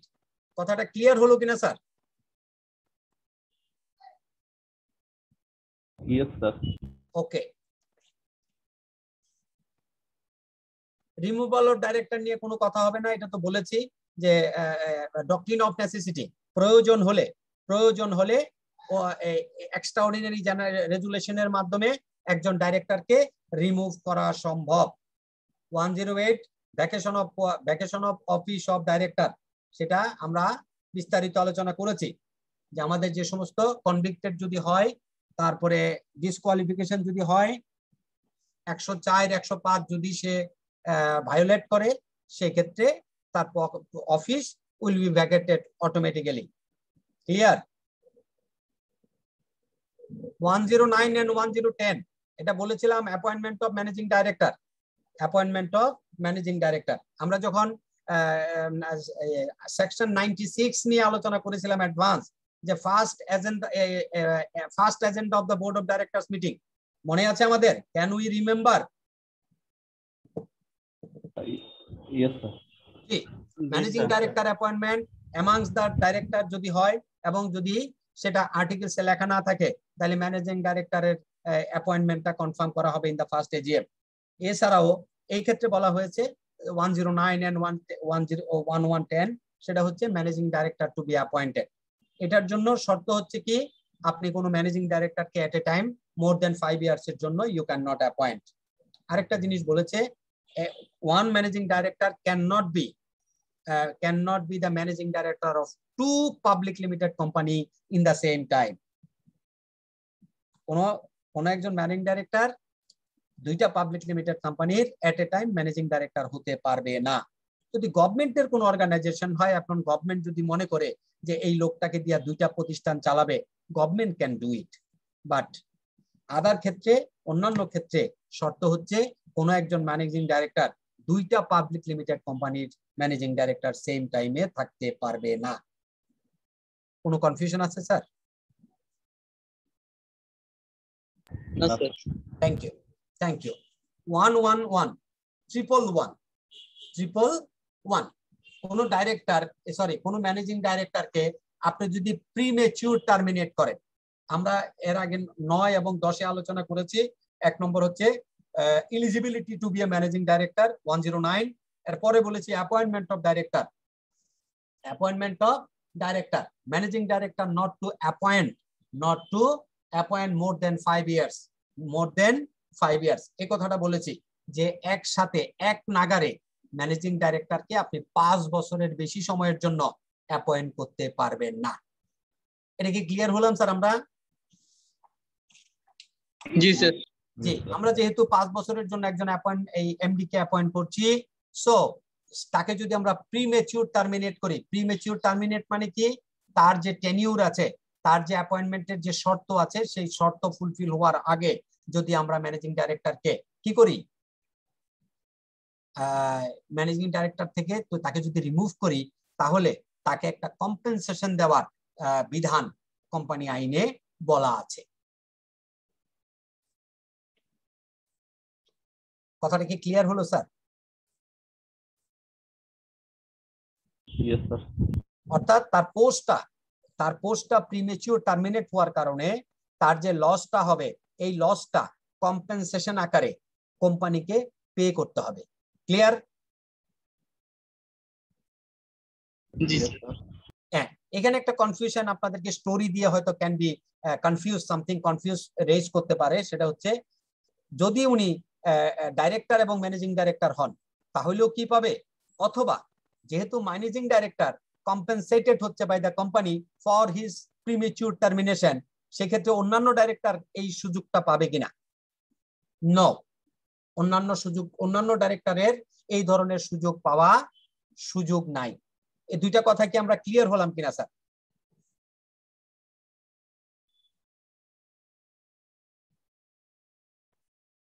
Clear sir. Okay, next. ধরুন একজন managing director সে resign করেছে এই কারণে যে দুইটা কোম্পানি রিকনস্ট্রাকশন হয়েছে বা অ্যামালগামেশন হয়েছে, এরকম ঘটনা কি ঘটতে পারে? দুইটা কোম্পানি যদি রিকনস্ট্রাকশন হয় অথবা অ্যামালগামেশন হয়, দুইটা কোম্পানির দুইজন এমডি দুই পাশ থেকে দুইজনই এমডি থাকবে, নাকি আফটার অ্যামালগামেশন একজন এমডি হবে? একজন হবে স্যার। ইয়েস, একজন এমডি হবে। এই একজন এমডি হওয়ার কারণে উনি কি হইলো, যখনই রিকনস্ট্রাকশন হচ্ছে উনি কম্পেনসেটেড হলেন, পরবর্তীতে অ্যামালগামেশন হওয়ার পর তিনি আবার কন্টিনিউ করলেন, উনি কি কম্পেনসেশন পাওয়া উচিত কি উচিত নয়? এটা তো এমনিতে তো স্যার পাওয়ার কথা না স্যার। ইয়েস, আপনি যে নরমালি যে জিনিসটা চিন্তা করেছেন দ্যাট ইজ, অর্থাৎ his service is continuing, right? Yes sir. জি, এখন একটা জিনিস আসতেই পারে মানবতার বিবেচনায় যে আসলে তো তার আগের যে পোস্ট সেই পোস্ট তো থাকছে না, রিকনস্ট্রাকশনের টাইম বা অ্যামালগামেশনের টাইমে আলটিমেটলি তো তার পজিশনটা ভ্যাকেট হয়ে যাচ্ছে, তাতে কিছু যাবে আসবে না। যদি এরকমের কোনো ঘটনা ঘটে, অর্থাৎ কোনো ম্যানেজিং ডাইরেক্টরকে যদি রিজাইন করতে হয় in view of reconstruction or amalgamation and appoint as a managing director অথবা এমডি আফটার রিকনস্ট্রাকশন, কথাটা কি মনে ক্লিয়ার হলো কিনা? উনি রিজাইন করেছে অ্যামালগামেশন এবং রিকনস্ট্রাকশনের জন্য, after reconstruction or amalgamation he will be the managing director, তাইলে কি তার কম্পেনসেশন পাওয়া উচিত? ডেফিনেটলি না স্যার। No no no. ওকে, ওনার কম্পেনসেশন তো ওনার পোস্ট ফ্রি পাওয়া, অথবা উনি অন্য একটা কম্পেনসেশনের কারণে উনি হয়তো অর্গানাইজেশনে কন্টিনিউ করতেছে, এটা তো একটা কম্পেনসেশন। জি, আচ্ছা। আরেকটা হচ্ছে রিকনস্ট্রাকশন অ্যামালগামেশন ছাড়াও অন্য কোনো কারণে যদি কোনো ম্যানেজিং ডাইরেক্টর রিজাইন করে, তাহলে he can not be entitled to get the benefit as compensation. Clear? G sir, যে ভলান্টারি যেটা নাকি স্যার? এক্স্যাক্টলি। ভিআরএস যদি হয়, ভলান্টারি রিটায়ারমেন্ট যদি হয়, সেক্ষেত্রে এটার জন্য he will not be compensated. আরেকটা হচ্ছে ব্যাকেটেড by virtue of any provision. ব্যাকেটেড by virtue of any provision হতে পারে, তো কোন একটা প্রভিশন হলো, এই প্রভিশনের কারণে কোন একটা স্পেশাল প্রভিশন তৈরি হলো, ধরুন গভর্নমেন্ট সিদ্ধান্ত নিল যে হঠাৎ করে বলে ইমিডিয়েট ইফেক্ট যাদের বয়স 58 আছে তারা ডিসেম্বর 1 থেকে অথবা জানুয়ারির 1 থেকে আর কোনো ফাইন্যান্সিয়াল ইনস্টিটিউশনের এমডি থাকতে পারবে না। গভর্নমেন্ট এই সার্কুলার জারি করলো, এই জন্য কি কম্পেনসেটেড হওয়া উচিত? না স্যার, এটা আইনে অ্যাক্ট করে দিল, অ্যাক্ট করে দিল। এক্স্যাক্টলি, এই জন্য সে কম্পেনসেট, এই জন্য বলেছে যে ভ্যাকেটেড by the virtue of any provision, স্টেটের কোনো প্রভিশন ল এর কারণে যদি পজিশনটা ভ্যাকেট হয়, তাহলে he can not be compensated. কোন কোম্পানি যদি ভলেন্টারি উইন্ডিং আপ হয়, ডিজুলেশন হয়, সেই ক্ষেত্রে ম্যানেজিং ডাইরেক্টর কম্পেনসেশন পাওয়া উচিত অর নট? না স্যার, বলেন, এটা তো sir already gone to liquidation বা উইন্ডিং আপ। হ্যাঁ, এটা সোজা হিসাব, যেহেতু উইন্ডিং আপ হচ্ছে সেখানে কম্পেনসেশনের কোনো সুযোগ নাই।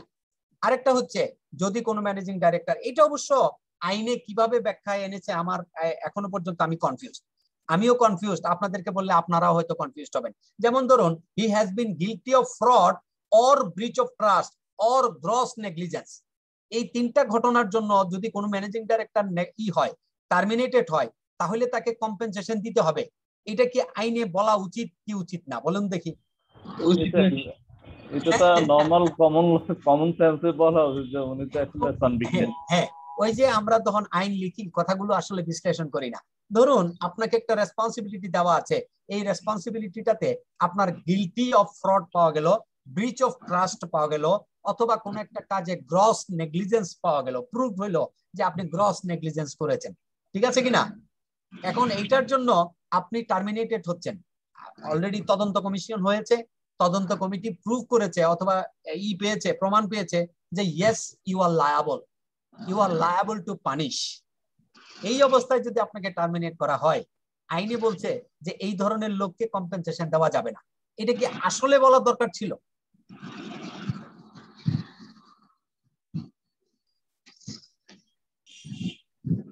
কিন্তু স্যার অনেক সময় দেখা গেছে টেম্পোরারি সাসপেন্ডেড এমপ্লয়িকে ওই যে সাবস্টিটিউশন অ্যালাউন্স দেয়। আচ্ছা, আরেকটা হচ্ছে যদি managing director ইনস্টিগেটেড two terminate himself from the office. ইনস্টিগেটেড কেমন? ধরুন কোন একজন ম্যানেজিং ডাইরেক্টর চিন্তা করে দেখলো যে আমার তো অন্য জায়গায় চাকরি হয়ে যাচ্ছে বা চাকরি হয়ে গেছে, বা আমার এখান থেকে চাকরির বড় অফার আছে, আমি যেতেও পারছি না। ধরুন board of director board meeting এর চেয়ারম্যানের সাথে এমন কাজ করলো, অথবা চেয়ারম্যানের রুমে ঢুকে চেয়ারম্যানকে এমন ভাবে রাগান্বিত করলো যে চেয়ারম্যান বাধ্য হলো তাকে টার্মিনেট করতে।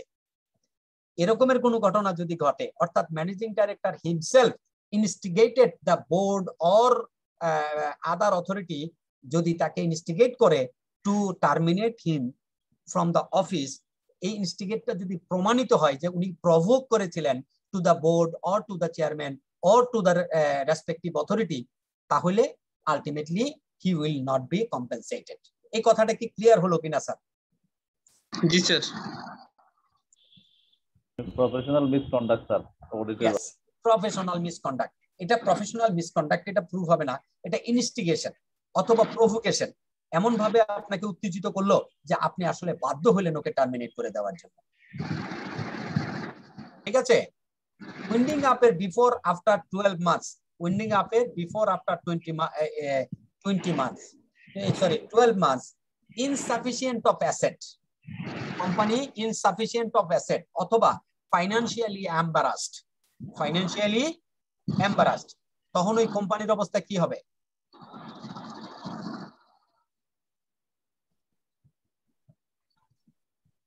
ফাইনান্সিয়ালি যদি এম্বারাসড হয়, ওই কোম্পানি উইন্ডিং আপ হয়ে যাবে, অর্থাৎ ব্যাংকরাপ্ট হয়ে যাবে। ব্যাংকরাপ্ট কোনো কোম্পানি সে ম্যানেজিং ডাইরেক্টরের কম্পেনসেশন দিবে নাকি ক্রেডিটরস এর পেমেন্ট পে অফ করবে? প্রায়োরিটি তো ক্রেডিটরের আগে। Exactly, exactly. এটা নিয়ে আর কোনো কথা হবে না স্যার, এটা আমরা ক্লিয়ারলি বুঝেছি। দ্যাট মিন্স আপনারা যেহেতু অ্যান্সার করেছেন, আই কুড আন্ডারস্ট্যান্ড যে আপনারা এটা ধরতে পেরেছেন। নেক্সট হচ্ছে রেমুনারেশন অফ আনএক্সপায়ার্ড রিডিউসেস। সেটা হচ্ছে আপনার যেই সময়টা আপনার হয়েছে আনএক্সপায়ার্ড, দ্যাট মিন্স আমরা যেটা বললাম প্রিমেচিওর টার্মিনেশন মিন্স, ধরুন উনি 15 মাসের 3-5 বছরের জন্য ওনার কন্ট্রাক্ট ছিল, কিন্তু আলটিমেটলি দেখা গেল 4 বছর হয়েছে, তাহলে তার এখনো আনএক্সপায়ার্ড টাইম আছে কতটুকু? রিমেইনিং পোরশন নাকি স্যার? 1 বছর। হ্যাঁ, এই ক্ষেত্রে যেটা প্রভিশন দেওয়া আছে যে তার আনইউজ যে রেসিডিউ আছে এইটার এই যে টার্মটা, or 3 years remuneration which ever is shorter, এটা হিসাব করতে বলছে, রেমুনারেশনটা হিসাব করতে বলছে। 3 বছরের এভারেজ রেমুনারেশন হবে। আর যদি হয় আপনার পিরিয়ডটা 3 বছরের কম হয়, সেই ক্ষেত্রে উনি যেই রেমুনারেশনটা রিসিভ করেছে সেই রিসিপ্টের ভিত্তিতে হিসাবটা তৈরি করা হবে। আরেকটা জিনিস এখানে গাইডলাইন দেওয়া আছে, সেই গাইডলাইনটা হচ্ছে এরকম যে উনি যদি আদার এডিশনাল ক্যাপাসিটিতে কোনো কাজ করে থাকে, যেমন ধরুন managing director as well as সে যদি ধরেন আইটি স্পেশালিস্ট হয়, এবং বোর্ড মিটিং এ যদি সিদ্ধান্ত হয় যে উনি যেহেতু আইটি স্পেশালিস্ট, উনি আইটি ডিপার্টমেন্টকে একটু হেল্প করুক, অথবা আমাদের যে সফটওয়্যারটা ইমপ্লিমেন্টেশন হচ্ছে সেখানে উনি এডিশনাল টাইম কিছু ব্যয় করুক, ওনাকে আমরা প্রতি মাসে 20,000 টাকা করে টেকনিক্যাল অ্যালাউন্স দিব। এইটার সাথে ওইটার কোনো সম্পর্ক থাকবে না। কথাটা কি ক্লিয়ার হলো কিনা স্যার? উনি যে টেকনিক্যাল অ্যালাউন্স পাচ্ছেন, এই টেকনিক্যাল অ্যালাউন্সের সাথে তার বেতনের রেমুনারেশনের কোনো সম্পর্ক নাই। কেউ কি কোনো প্রশ্ন করবেন? আলাদা স্যার, আলাদা কন্ট্রাক্ট মনে হচ্ছে।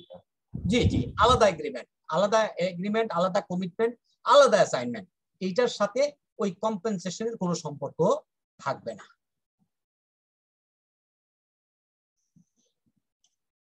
কেউ কি কোনো প্রশ্ন করবেন এই জায়গাটাতে আমাকে?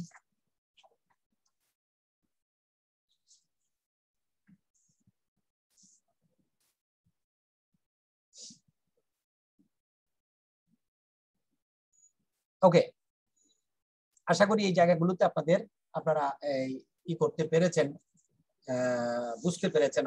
আমার যতটুকু মনে হচ্ছে আপনারা যেহেতু কোনো প্রশ্ন করছেন না, তাহলে বুঝতে পারছি যে আপনারা এটি বুঝতে পেরেছেন।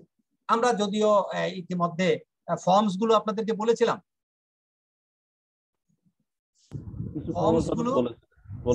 বলেছিলাম জি স্যার, 1, 12, 6 এগুলো বলা হয়েছে। এগুলি বলেছি। আপনারা পার্টিকুলারস অফ ডাইরেক্টর ফর্ম 12 এটা তো বলেছি, তাই না? বলেছেন স্যার, ইন ডিটেইলসে সেটা বলেন না, হয়তো ফর্মগুলো নিয়ে বলছিলেন যেগুলো পড়াবো আমরা, এগুলো আলোচনা হবে। এই আলোচনার জন্য যেটা বলছি এটা আপনারা একটু পড়ে ফেলবেন। সেটা কি? সেটা হচ্ছে সেকশন 115। এই যে পার্টিকুলারস অফ ডাইরেক্টর অথবা পিডি, আমরা যে নামেই বলে নেবেন না, ফর্ম 12 আমরা একদম পপুলারলি এই শব্দটা ব্যবহৃত। আমাদের রেজিস্টার অফ জয়েন্ট স্টক কোম্পানিজের যত কমপ্লায়েন্স আছে, অল দা কমপ্লায়েন্সে এই জিনিসটা আমরা বলেই থাকি। শিডিউল 10 ফর্ম 12, শিডিউল 10 ফর্ম 12, এই দুইটা শব্দ খুব কমন ব্যবহার আছে, কারণ এগুলি দরকার হয়। এগুলো দিয়ে আপনার কোম্পানির যে বোর্ড অফ ডাইরেক্টরস এবং শেয়ার হোল্ডারদের যে পজিশন, এটা প্রুফ করে, এবং it should be certified by the registrar of joint stock company. আর এটার সাথে রিলেটেড হচ্ছে আপনার ইয়ারলি আপনি যে রিটার্নটা দেওয়ার কথা আন্ডার সেকশন 190, সেই রিটার্নের সাথে এটার একটা সম্পর্ক আছে।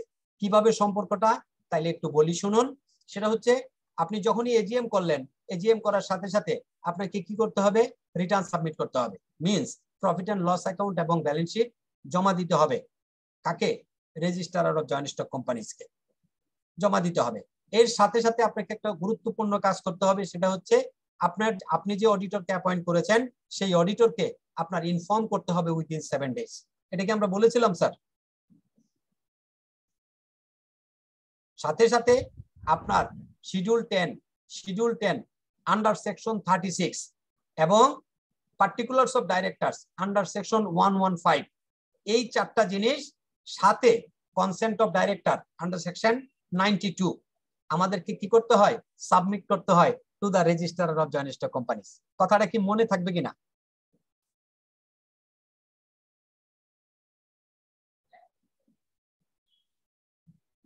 আশা করি আপনারা সবাই বুঝতে পারছেন। মিস্টার আনোয়ার, জি স্যার। এজিএম হয়ে যাওয়ার পর 30 days এর মধ্যে আপনাকে আরজেসি তে একটা রিটার্ন সাবমিট করতে হবে আন্ডার সেকশন 190। এই কথাটা কি ক্লিয়ার কিনা?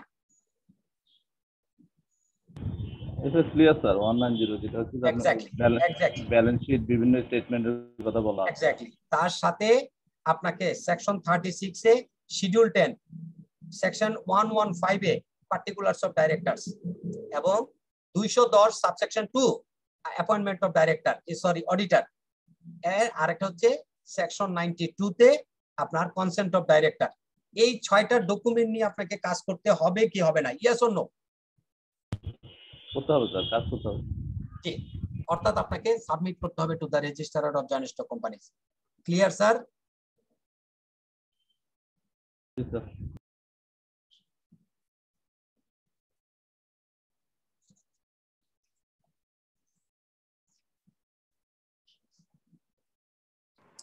স্যার আরেকবার বলবেন? শিওর। সেটা হচ্ছে আপনার এজিএম হয়ে যাওয়ার পর উইদিন 30 days, এজিএম হয়ে যাওয়ার পর এজিএম থেকে 30 days এর মধ্যে you have to submit some documents to the registrar of company. This is, আমরা পপুলারলি আমরা এই শব্দটা ব্যবহার করি, আরজেসি রিটার্ন, আরজেসি রিটার্ন। আমরা কি কেউ শুনেছি এই শব্দটা স্যার? জি স্যার। জি শুনেছি। ইয়েস। আচ্ছা, সেই সাথে আমরা কতগুলো অ্যালং উইথ দা আরজেসি রিটার্ন আমরা কিছু ডকুমেন্ট সাবমিট করি। সেটা হচ্ছে সেকশন 36 এর সেকশন, অ্যাজ পার সেকশন 36 আমরা দেই শিডিউল 10, অ্যাজ পার সেকশন 115 আমরা সাবমিট করি পার্টিকুলারস অফ ডাইরেক্টর। এখানে আরেকটা জিনিস আছে, পার্টিকুলারস অফ ডাইরেক্টরস আমরা যে শুধুমাত্র এজিএম এর পরে সাবমিট করি বিষয়টা এরকম নয়। এজিএম এর পরে সাবমিট করি এই কারণে একটা রোটেশন, বাধ্যতামূলক রোটেশন আছে। রোটেশনটা আমরা কোথায় আলোচনা করেছি স্যার? রোটেশনটা আমরা আলাপ করছি স্যার ইয়েতে, ওই যে সেকশন 91 এ, সেকশন 91 এ, রাইট? কোম্পানিজ অ্যাক্ট এর সেকশন 91 এ আমরা রোটেশনটা আলোচনা করেছি। এবং সেকশন 91 এর রোটেশনটা আলোচনা করতে গিয়ে আমরা রেগুলেশন 79 কে টেনে নিয়ে আসছিলাম। আমাদের কি মনে আছে, মনে পড়েছে কিনা? জি স্যার, জি স্যার। জি, সেকশন 91 এ আমরা বলেছিলাম যে 1/3 director will be retired in every AGM. এটা কি আমাদের মনে আছে? আপনি বলছেন সাবসিকুয়েন্ট মানে আপনার ফার্স্ট এজিএম, মানে প্রথম এজিএম এর পর থেকে প্রত্যেক এজিএম এ, প্রথম এজিএম এ তো সব ডাইরেক্টর রিজাইন করবে। জি স্যার, জি স্যার, এর এক্স্যাক্টলি। পরবর্তী এজিএম গুলোতে 1/3 ডাইরেক্টর রিজাইন করবে। এবার কি ক্লিয়ার? Yes sir. জি, সেই রিলেটেড আমাদের এই ডকুমেন্ট গুলো আমাদেরকে সাবমিট করতে হয়। এছাড়াও একটা ডকুমেন্ট যে কোনো সময় বছরের হতে পারে। ধরুন ক্যাজুয়াল ভ্যাকেন্সি হয়েছে, আপনি ক্যাজুয়াল ভ্যাকেন্সি হলে একজন ডাইরেক্টর অ্যাপয়েন্ট করবেন। আমরা 91 এ যখন ক্যাজুয়াল ভ্যাকেন্সি আলোচনা করেছি তখন আমরা এটা আলোচনা করেছি, রাইট? জি স্যার। তো ক্যাজুয়াল ভ্যাকেন্সি যখন আপনি ফিল আপ করবেন তখন আপনি কি রেজিস্ট্রারকে জানানোর জন্য এজিএম পর্যন্ত অপেক্ষা করবেন নাকি অ্যাপয়েন্টমেন্ট হওয়ার পরে আপনি জানাবেন? অ্যাপয়েন্টমেন্ট হওয়ার পরে জানাবো। ইয়েস, এই জন্য আপনাকে একটা গাইডলাইন দেওয়া আছে সেকশন 115 এ যে আপনি এজিএম থেকে 14 ডেজ এর মধ্যে তো জানাবেনই যদি চেঞ্জ থাকে। এছাড়াও বছরের অন্যান্য সময়ে যদি কোনো ডাইরেক্টর চেঞ্জ হয়, চেঞ্জ থেকে 14 ডেজ এর মধ্যে অবশ্যই you have to inform to the registrar.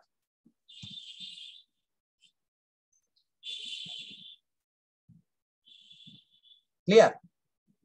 এক্ষেত্রে স্যার যেটা বললেন যে ওই যে ক্যাজুয়াল ভ্যাকেন্সিটা আমরা তো এজিএম এ অ্যাডপ্ট করে নিব, হ্যাঁ জি, সেই জিনিসটা তো অ্যাডপ্ট করে নিব, কিন্তু আগে আমাকে আরজিসি কি জানে, আরজিসি এরকম রিকোয়ারমেন্ট নাই যে এজিএম এ পাস করে আনতে হবে, এটা তো এরকম কিছু বোর্ড অফ ডাইরেক্টরস আপনি ই করবেন, রিকনস্ট্রাকশন করলেন অথবা ক্যাজুয়াল ভ্যাকেন্সি ফিল আপ করবেন। এইটা আমরা যখন 184 board of directors report section 184 184 এটা যখন আলোচনা করব, আমরা আরেকটা জিনিস করেছিলাম, এজিএম এর প্রথম এজেন্ডাটা আলোচনা করেছিলাম যে প্রথম এজেন্ডাটা হচ্ছে adoption of board of directors report and audited financial statement. মনে আছে? জি স্যার। এই adoption of board of directors report, ওই বোর্ড অফ ডাইরেক্টরস রিপোর্টে সারা বছর যা যা ঘটনা ঘটেছে বোর্ড অফ ডাইরেক্টরস উল্লেখ করবে কি করবে না? জি স্যার, উল্লেখ করবে স্যার। এই বোর্ড অফ ডাইরেক্টরস রিপোর্টটা এজিএম এ অ্যাডপশন হওয়ার মানে হচ্ছে গত এক বছরে বোর্ড অফ ডাইরেক্টরসরা যা সিদ্ধান্ত নিয়েছে সবকিছু এজিএম এ শেয়ার হোল্ডাররা অ্যাপ্রুভ করেছে বলে গণ্য হবে। ক্লিয়ার? জি স্যার, জি স্যার। জি জি, এইভাবে অ্যাডপশনটা হয়ে আসে স্যার।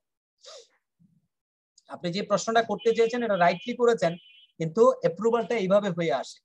ফার্স্ট এজিএম এ যখন এজিএম এ যখন ফার্স্ট এজেন্ডাটা অ্যাপ্রুভড হয় তার মানে ধরে নেওয়া হচ্ছে বোর্ড অফ ডাইরেক্টরস এর যে রিপোর্টে যত ঘটনা উল্লেখ করা হয়েছে সব ঘটনাগুলো আর অ্যাপ্রুভ।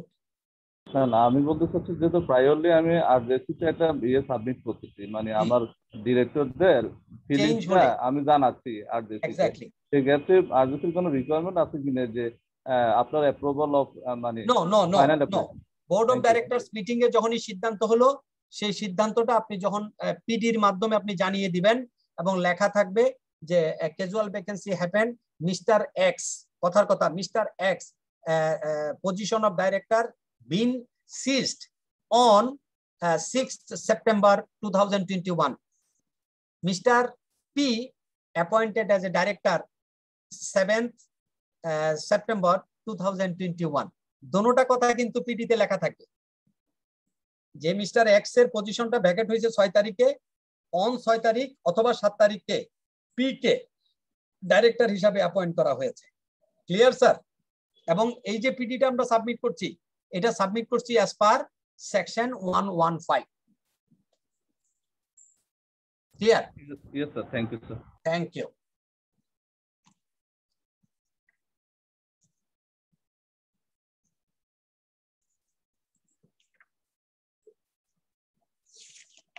আর কি আছে?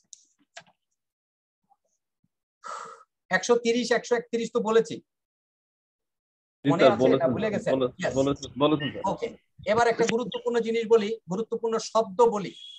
এই শব্দটা আমরা পরিচিত কিনা? প্রসপেক্টাস। হ্যাঁ, প্রসপেক্টাস। প্রসপেক্টাস কি?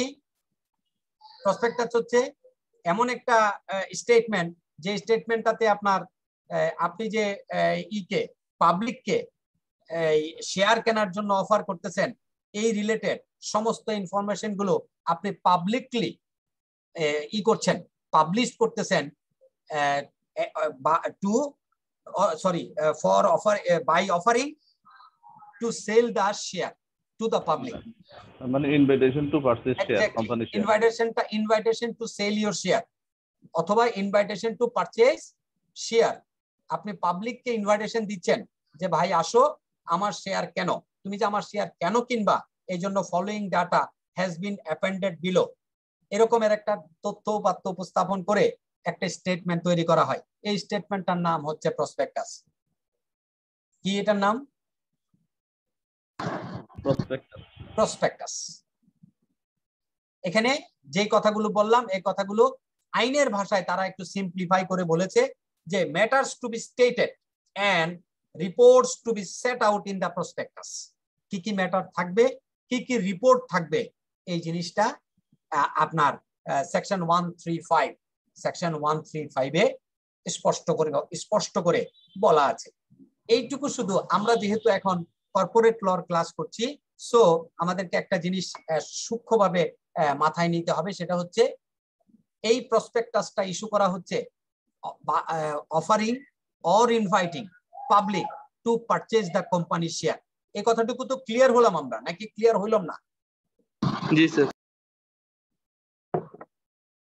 আমরা পাবলিকরে অফার করতেছি, যখনই পাবলিকরে আমরা অফার করতে যাচ্ছি তখনই আমাদেরকে একটা আইনকে ফলো করতে হবে। শুধুমাত্র কোম্পানি আইনের 135 by submitting 135 to the registrar আপনি পাবলিকরে অফার করবেন, শেয়ার বিক্রি করে দিবেন, বিষয়টা এরকম নয়। You have to submit your application to the Bangladesh securities and exchange commission. এই শব্দটা কে শুনেছেন আগে? বিসেক, Bangladesh securities and exchange commission, এই শব্দটা কে শুনেছেন? আমি শুনেছি স্যার। Thank you. এই জায়গাটা যখন আমরা অ্যাড্রেস করছি তখন আমরা এটা একটু ছোট্ট করে আমরা একটু নোট করে নেই, এটা নোট করে নেই, কারণ পরে আবার আমি ভুলে যাব, মাঝখানে কোনো কথার ফাঁকে দেখা যাবে এটা আমি হারিয়ে ফেলেছি। যখনই আমরা প্রসপেক্টাস আলোচনা করব তখন প্রসপেক্টাসের সাথে অবশ্যই আইপিও শব্দটাকে সাথে করে নিয়ে আমরা আমাদের আলোচনাটাকে প্রসিড করব। বলছিলেন sir IPO rule. G, IPO rules and prospectus. আমি সাধারণভাবে ব্যাপারটাকে এইভাবে দেখি বা এইভাবে বলার চেষ্টা করি। ইনিশিয়াল পাবলিক অফারিং, আর এতক্ষণ যে ব্যাখ্যাগুলো বললাম সেই ব্যাখ্যাগুলো হচ্ছে matters two B stated and reports two B set out in the prospectus. এটা হচ্ছে কোম্পানি আইনের ভাষা, সেকশন 135। আর এখন যে কথাটা বলছি সেই কথা, এই কথাটা রিলেট করার চেষ্টা করছি, রিলেটিং দা কি রিলেটিং হচ্ছে আইপিও রুলস। কি রুলস? IPO rules. এটাকে বলা হয় rules of বিসেক public issue rules 2015। এটা 2001 সালে একবার হয়েছিল, বাট একদম drastically it has been changed in 2015। Drastically changed it has been, অথবা রিড্রাফটেড, একদম রিড্রাফটেড হয়ে এটা নতুন করে আসে 2015-এ। বাট 2015-এ আসার পরে তার এক বছর পরে এটাকে আবার অ্যামেন্ডমেন্ট করার প্রয়োজন হয়। It has been again amended in 2017। তাহলে আমরা এই রেকর্ডটা, ট্র্যাক রেকর্ডটা আমাদের মাথায় থাকতে হবে, কারণ আমাদেরকে কোন কথা দিয়ে প্যাচে ফেলে দিবে এটা বলা মুশকিল, কারণ আইসিবির পরীক্ষা তো, ঠিক কিনা স্যার?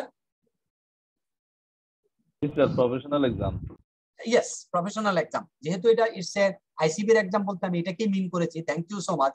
যে as it is a professional exam, আমাদেরকে প্রফেশনাল খুঁটিনাটি বিষয়গুলোকে অ্যাড্রেস করার চেষ্টা করতে হবে, যাতে করে আমাদের কোনো জায়গায় আমাদের কোনো গ্যাপ না থাকে, ইনফরমেশনের গ্যাপ। ওকে, তাইলে আমরা কিভাবে আমরা বলার চেষ্টা করলাম, when we are discussing prospectus then we have to connect IPO rules অথবা IPO, যেভাবে আমরা বলি ইনিশিয়াল পাবলিক অফারিং। এই শব্দটা নিশ্চয়ই আপনারা শুনেছেন আগে। জি স্যার, অলওয়েজ শোনা যায় স্যার। শিওর, ইয়েস, আইপিও, তাই না? এটা শোনা যায়।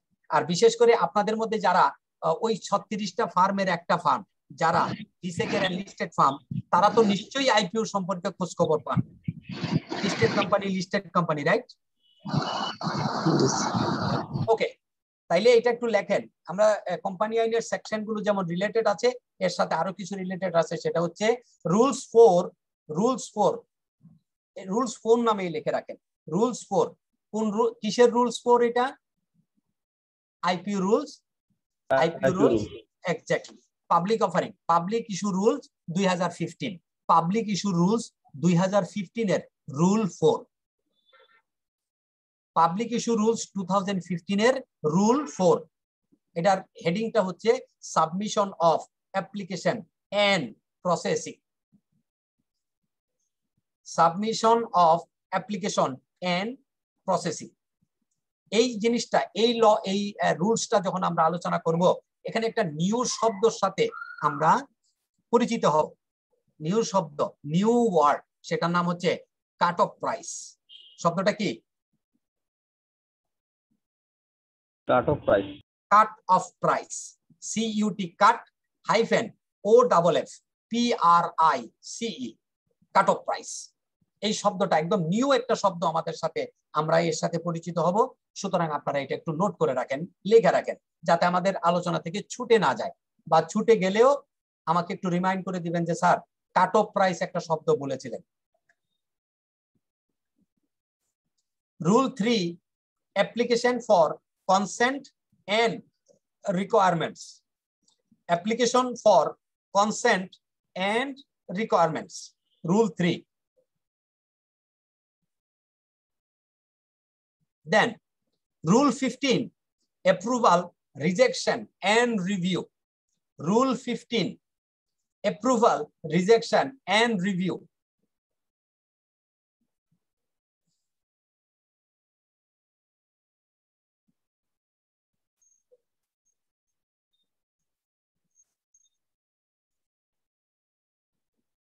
Am I right? Rule 15, approval, rejection, and Exactly. review. Yes. Section 142 of Companies Act 1994, Section 142 of CA 94, documents containing offer of share or debenture for sale to be demand a prospectus. Section 142 of CA 94, document containing offer of share or debenture, share or debenture offer containing for sale to be deemed a prospectus. আগে যে কথাটা বলেছিলাম যে পাবলিককে share বিক্রি করার জন্য যে অফারটা আপনি দিচ্ছেন, সেই অফারটার যে কাগজপত্রে, যে বইতে লেখা থাকছে, যেই কাগজে লেখা থাকছে, ওই কাগজটার নাম হচ্ছে প্রসপেক্টাস। এটা শুরুতেই বলেছিলাম, কেউ কি আমাকে একটু মনে করাবেন? শুরুতে বলছেন invitation to purchase company share. জি জি, যে পাবলিককে শেয়ার কেনার জন্য যে অফারটা আপনি যে কাগজের মাধ্যমে করবেন, এটা আবার একটু আইনের ফ্রেমে নিয়ে বললাম আর কি। এইটা হচ্ছে প্রসপেক্টাস। এটা কি? ডকুমেন্টস কন্টেইনিং, কি containing? Offer of share or debenture for sale two B deemed A prospectus, এটাকে বলা হবে প্রসপেক্টাস। এবার আসি রুল 2, সাব রুল হচ্ছে L, definition of prospectus. Prospectus কাকে বলে? এইটা আবার কোম্পানি আইনে তো আমরা বললাম যে document containing offer, share or debenture, this is called prospectus. এইটাকেই আবার একটু সুন্দর করে এলাবোরেশন করেছে in the public issue rules 2015 এ। সেটা হচ্ছে ডেফিনিশন 2L, L মানে লন্ডন। ডেফিনিশন মানে ডেফিনিশনের রুল L, রুল যে ডেফিনিশন আছে ওখানে সাবসেকশন L, সাবসেকশন L এ বলা আছে যে what is the prospectus. Then section 135, এটা অলরেডি 2-3বার বলে ফেলছি, ম্যাটার টু বি স্টেটেড। অর্থাৎ আপনি যখন রুলসে বলছেন যে কি কি বিষয় প্রসপেক্টাসে থাকবে, ঠিক তেমনি এটা কোম্পানি আইনেও বলা আছে যে matters two B stated and reports two B set out in the prospectus. Rule 5, format and contents of the prospectus and abridged version thereof. Abridged version, সংক্ষিপ্ত রূপ। Format and contents of the prospectus and abridged version of prospectus. এই যে প্রসপেক্টাসের abridged version and format, এই দুইটা জিনিস explanation given in the annexure E and annexure F. Annexure E and annexure F.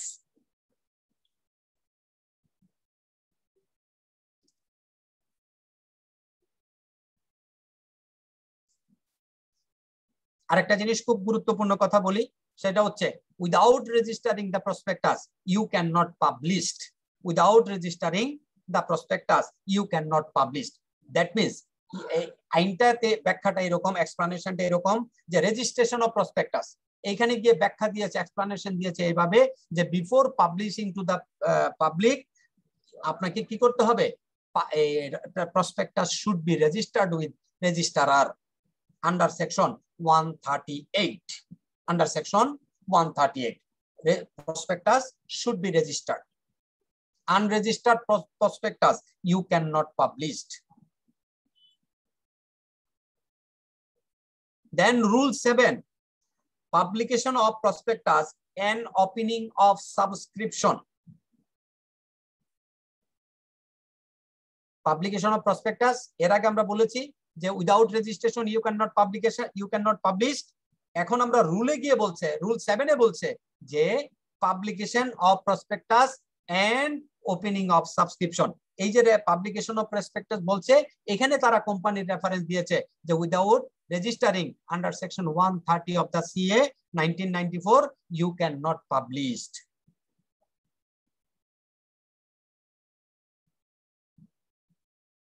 When you are preparing the prospectus, you have to comply. কি comply করতে হবে? Civil liability of misstatement in prospectus.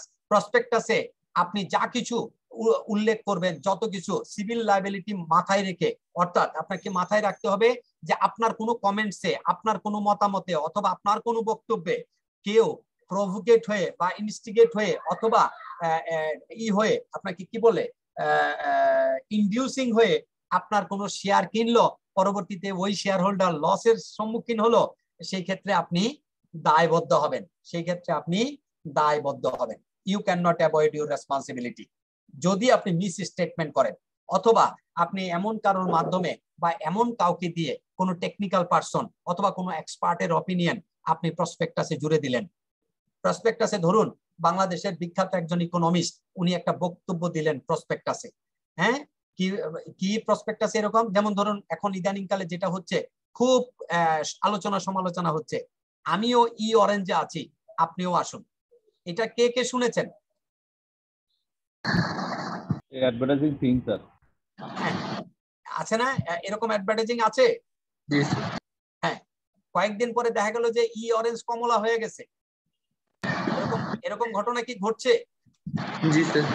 এখন যদি যিনি বলেছিলেন আমি ই অরেঞ্জে আছি, আপনিও ই অরেঞ্জে আসেন, এখন যখন কমলা হয়ে গেছে, এখন যদি তাকে গিয়ে জিজ্ঞেস করা হয় যে ভাই আপনি তো ই অরেঞ্জে ছিলেন, আপনাকে দেখে দেখে আমিও তো ই অরেঞ্জে ঢুকছিলাম, এখন তো আমার সবকিছু কমলা হয়ে গেছে, আপনি একটু আমাকে হেল্প করেন। উনি কি দায়বদ্ধ হবেন কি হবেন না?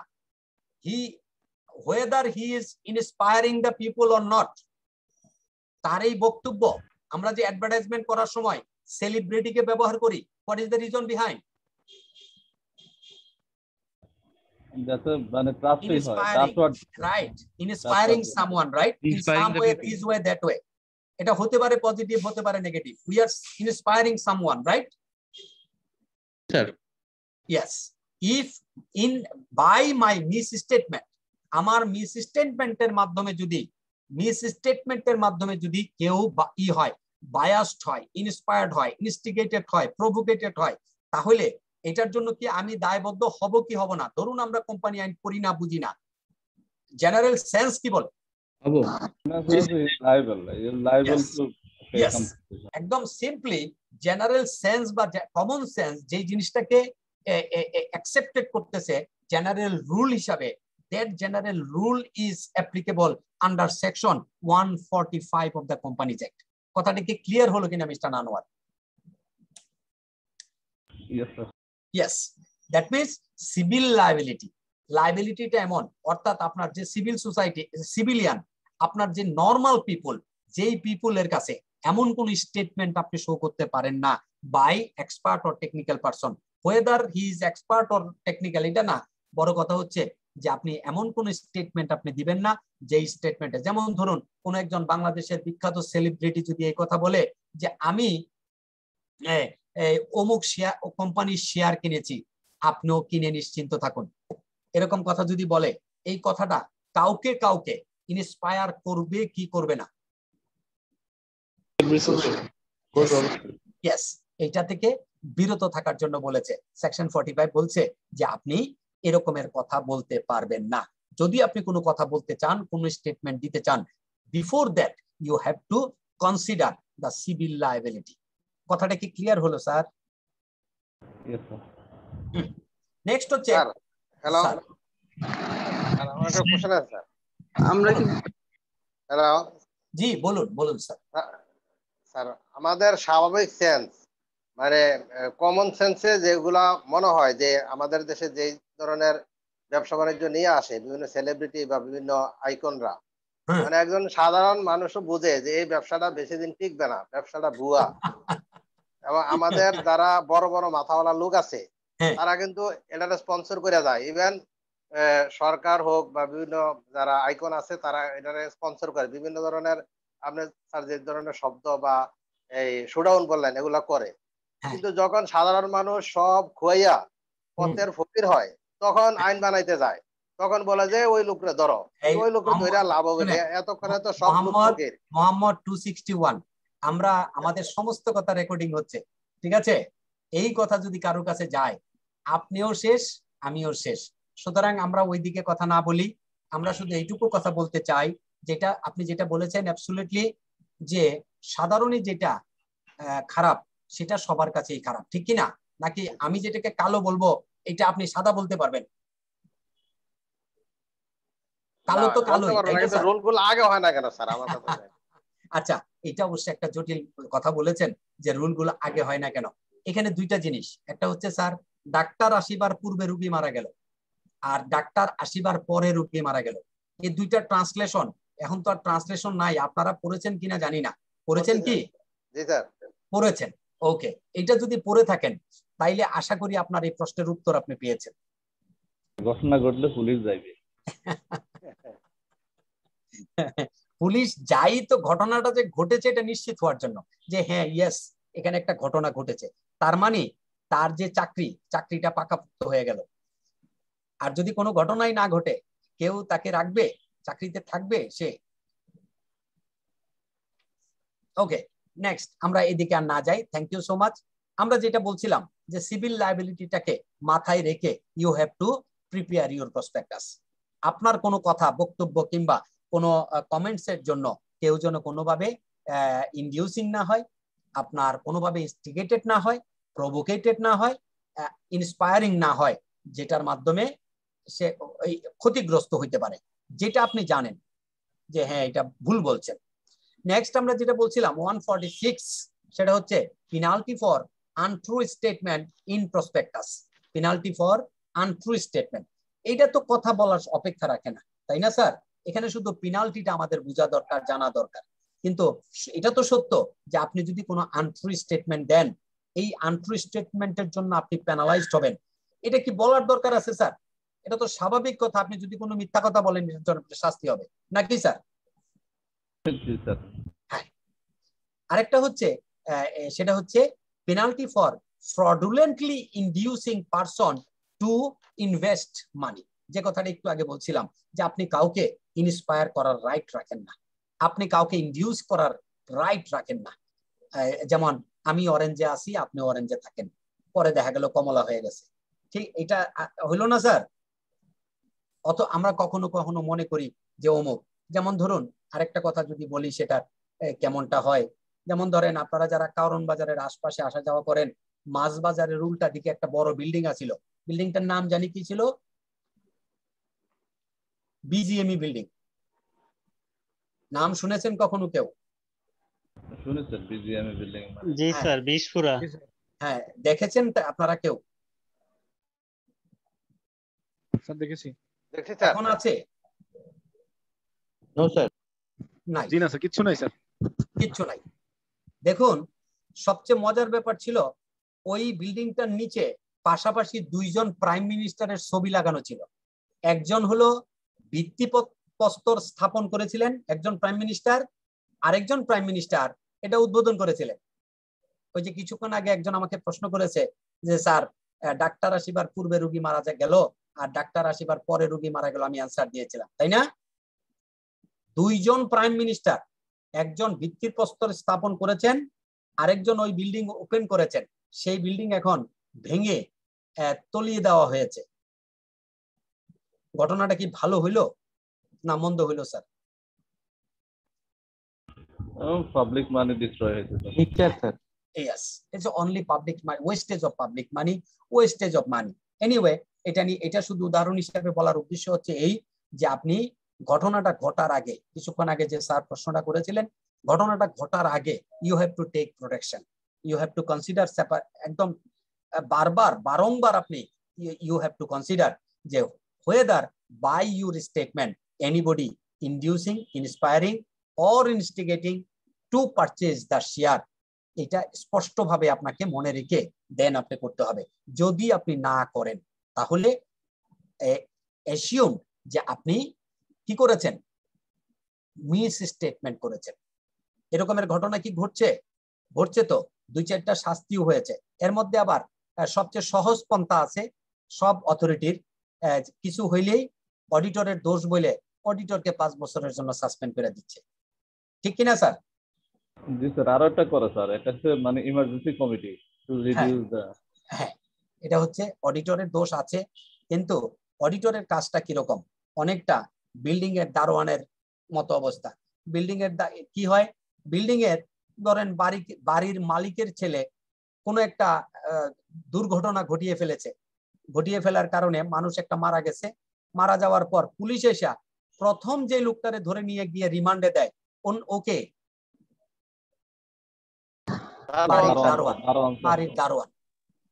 বাড়ির দারোয়ান। বলেন তো দেখি, বাড়ির মালিকের ছেলে তার গার্লফ্রেন্ডকে নিয়ে বিল্ডিং এর উপরে উঠছে, দারোয়ানের পক্ষে কি এটা প্রোটেকশন দেওয়া সম্ভব, বাধা দেওয়া সম্ভব? তার চাকরি থাকবে? এটা বাধা দিলে তো চাকরি থাকবে না, তাকে বড়। ইয়েস, অথচ পুলিশ যখনই দুর্ঘটনা ঘটলো, পুলিশ এসে প্রথমে যাকে ধরলো সে হলো ওই বেটা দারোয়ান এবং তাকে 15 দিনের রিমান্ড। ঠিক আমাদের অডিটরদের অবস্থা অনেকটা সেরকম হয়েছে। পোলাও কোরমা সব গেটকিপারের মতো। জি স্যার, একদম দারোয়ানের মতো অবস্থা। সব কিছু করতেছে ম্যানেজমেন্ট, পোলাও কোরমা খাচ্ছে ম্যানেজমেন্ট, আপনার Chrysler, Rolls Royce, Jaguar, range rover, BMW, Mercedes Benz এগুলি চড়তেছে হলো মালিক পক্ষ, আর ওই বেটা অডিটর 50,000, 20,000, 30,000, 1 লাখ 2 লাখ টাকা নিয়ে ফাইন্যান্সিয়াল স্টেটমেন্ট সার্টিফাই করেছে।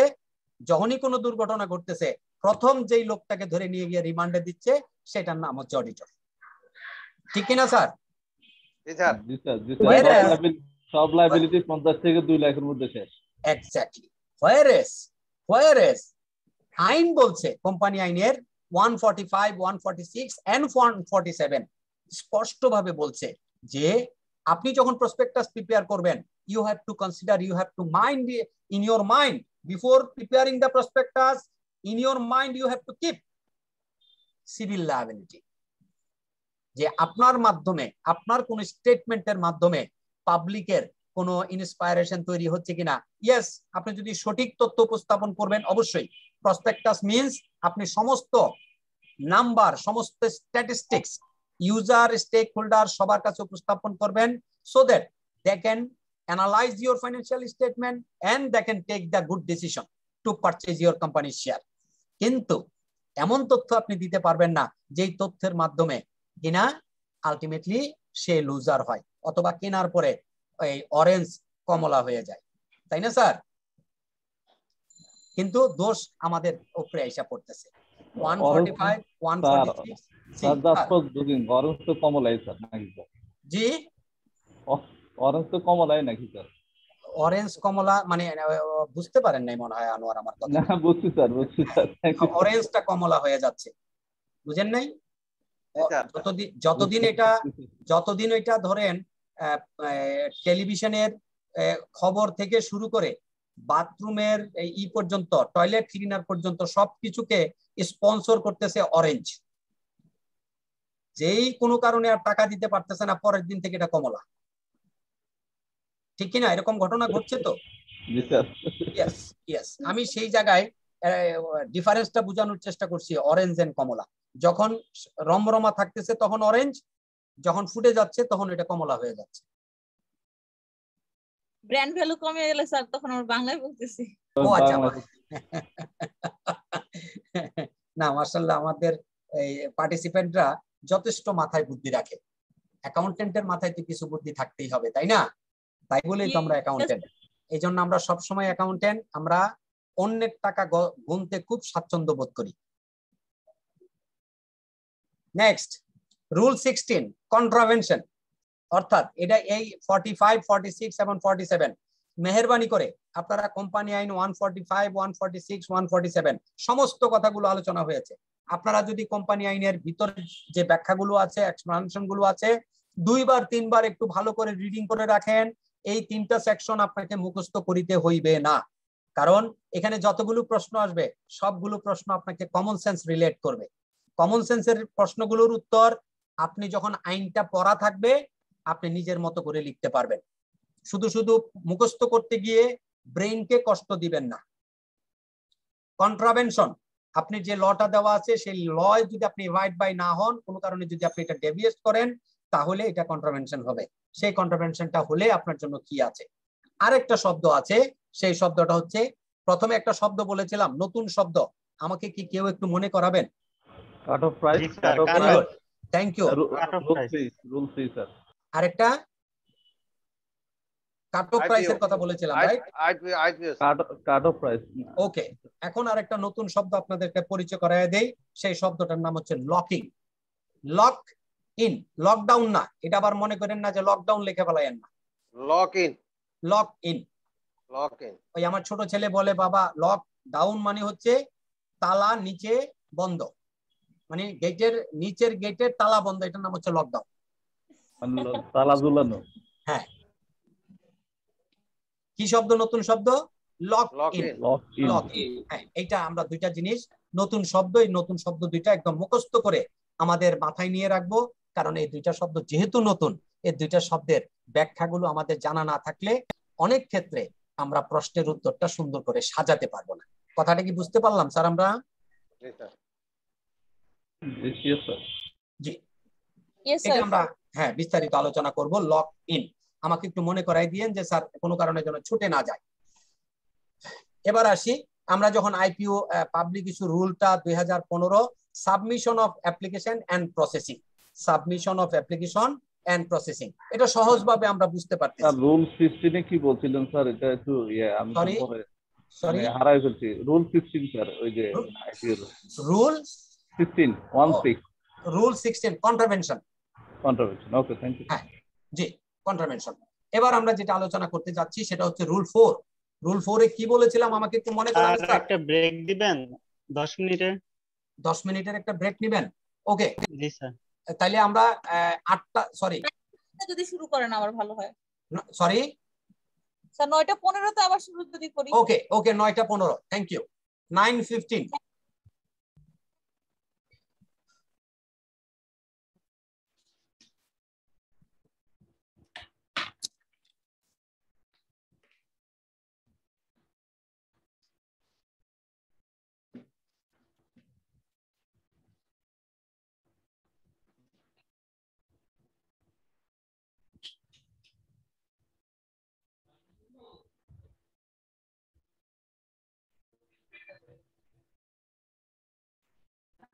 কিন্তু স্ক্রিনে এটা ই থাকে, ডিসপ্লে থাকে যে এখন পর্যন্ত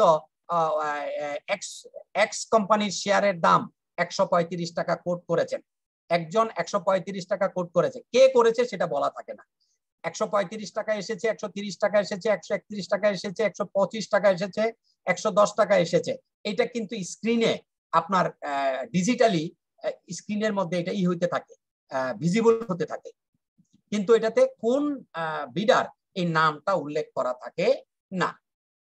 আরেকটা হচ্ছে এই যে বিডাররা কোটেশন করছে, বিড করছে, প্রাইস কোট করছে, যেমন বললো যে আমি 20,000 শেয়ার কিনবো 110 টাকা করে, তাকে সাথে সাথে ওই কোম্পানিতে 20% টাকা ডিপোজিট করতে হয় এস বিডিং মানি। বিডিং মানি হিসাবে টোটাল যে ভ্যালু আসে তার 20% তাকে সাবমিট করতে হয়, পে করতে হয়, 20% পে করতে হয়। 72 আওয়ার্স রাউন্ড দ্য ক্লক এটা ওপেন থাকে, 72 আওয়ার্স। আরেকটা জিনিস হলো, ধরুন একজন বিডার করেছে 130 টাকা বলেছে, তো বাকি প্রাইস গুলো দেখার পর তার মনে হইলো 130 টাকা সে কম বলে ফেলেছে, সে মনে হয় পাবে না এই শেয়ারটা, তখন সে কি করে, তখন সে রিভাইজ করতে পারে। রিভাইজ করার জন্য তাকে একটা পারমিশন দেওয়া আছে, সে একবার রিভাইজ করার ক্ষমতা রাখে। বাট এই রিভাইজটা প্রিভিয়াসলি যে সে প্রাইসটা কোট করেছিল, বিড করেছিল, তার 10% এর বেশি সে ইনক্রিজ করতে পারে না। সে ধরুন আগে বলেছে 130 টাকা, এখন 10% হইলে 13 টাকা, 143 টাকা পর্যন্ত সে রিভাইজ করার ক্ষমতা, সুযোগ তার জন্য রাখা আছে। কথাটা কি বোঝা গেল স্যার? স্যার ম্যানুয়ালে তো আছে স্যার 20%। সরি, আমাদের ম্যানুয়াল ওখানে বলা আছে বিডার can revise. Study manual? G sir. Study ম্যানুয়ালটা 2015 সালের লেখা, তো 15 সালের আইনটার উপরে ভিত্তি করে লেখা। পরবর্তীতে 2017 সালে যখন অ্যামেন্ডমেন্ট হয়েছে তখন এটা 10% করে দিয়েছে।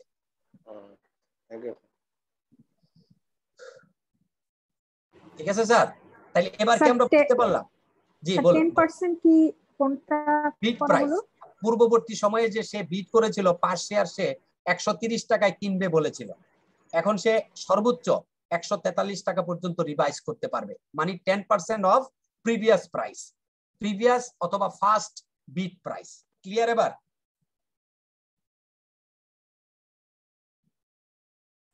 স্যার একটা সিম্পল কোশ্চেন ছিল, শিওর স্যার বিডিং করা শেয়ারের 20% নাকি এখন পুরোটা দিতে হয়? হ্যাঁ 20% দিতে হবে, 20% বিডিং এর 20% ডিপোজিট করতে হয় স্যার, সিকিউরিটি মানি। স্যার আমরা যদি, হ্যাঁ যেমন 20,000 শেয়ার চাইলাম আমি 130 টাকা করে, তো যত টাকা হলো তার 20,000 20% আপনাকে জমা করতে হবে। আচ্ছা জি, থ্যাংক ইউ স্যার। এবার কি এটা কি বুঝতে পারলাম? এরপরে যেটা বলেছিলাম যে ধরুন এখানে যে প্রাইস গুলো এসেছে সেই প্রাইস গুলোকে এভারেজ করে একটা কাট অফ প্রাইস নির্ধারণ করে ধরুন আসলো 132 টাকা। এই 132 টাকা থেকে বিসেক বলতে পারে যে না এটা 132 টাকা হবে না, আমরা 10% ডিসকাউন্ট করে পাবলিকের কাছ থেকে আমরা অফার করতে দিব 125 টাকা করে। এবার কি বোঝা গেল কথাটা? 10%? Yes sir. জি জি। এরপর এই যে নির্ধারিত হলো এটা, জি বলুন স্যার। বিডাররা কি রিপিট করবে না ওই রিপিট করতে পারে? একবার একবার একবার একবার ওটা 10% সে বাড়াতে 10% পর্যন্ত সে ইনক্রিজ করতে পারে। ইনক্রিজ স্যার ডিক্রিজ করতে পারবে? জি। কম বলতে পারবে? হ্যাঁ কম বলতে পারবে না। এর এই সমস্ত তথ্য পাওয়ার পর, কাট অফ প্রাইস পাওয়ার পর, দেন তারা draft prospectus submitted to the commission within 5 working days. 5 working day এর মধ্যে কি করবে, এই কাট অফ প্রাইস যখন পেয়ে গেল, আগে যখন রেড হেরিং প্রসপেক্টাস দিয়েছিল তখন ওইখানে 2 কোটি শেয়ার উল্লেখ করেছিল কিন্তু প্রাইস উল্লেখ ছিল না, মনে আছে আমাদের? স্যার মনে ছিল যে এর সময় রেড হেরিং এক্স্যাক্টলি, ওখানে শুধু কোয়ান্টিটি উল্লেখ করেছে, নট প্রাইস। এখন কিন্তু প্রাইস পেয়ে গেছে, কাট অফ প্রাইস। এখন তারা বলবে প্রাইস সহ যে আমরা 2 কোটি শেয়ার দিব, hour cut off price is 125 টাকা। এর সাথে এই যে বিডিংটা হলো, বিডিং এর টোটাল প্রসেসটা, status of bidding, cut off price, তারপরে লিস্ট অফ এলিজিবল ইনভেস্টার্স, তারপরে প্রাইস, নাম্বার অফ সিকিউরিটিজ, এই কথাগুলো তো আমরা অলরেডি আলোচনা করেছি। এই সবগুলো তথ্যকে কম্পাইলেশন করে draft prospectus two be submitted to the, আর কি কোথায় করবে? Security, Bangladesh securities and exchange কমিশনের কাছে সাবমিট করবে।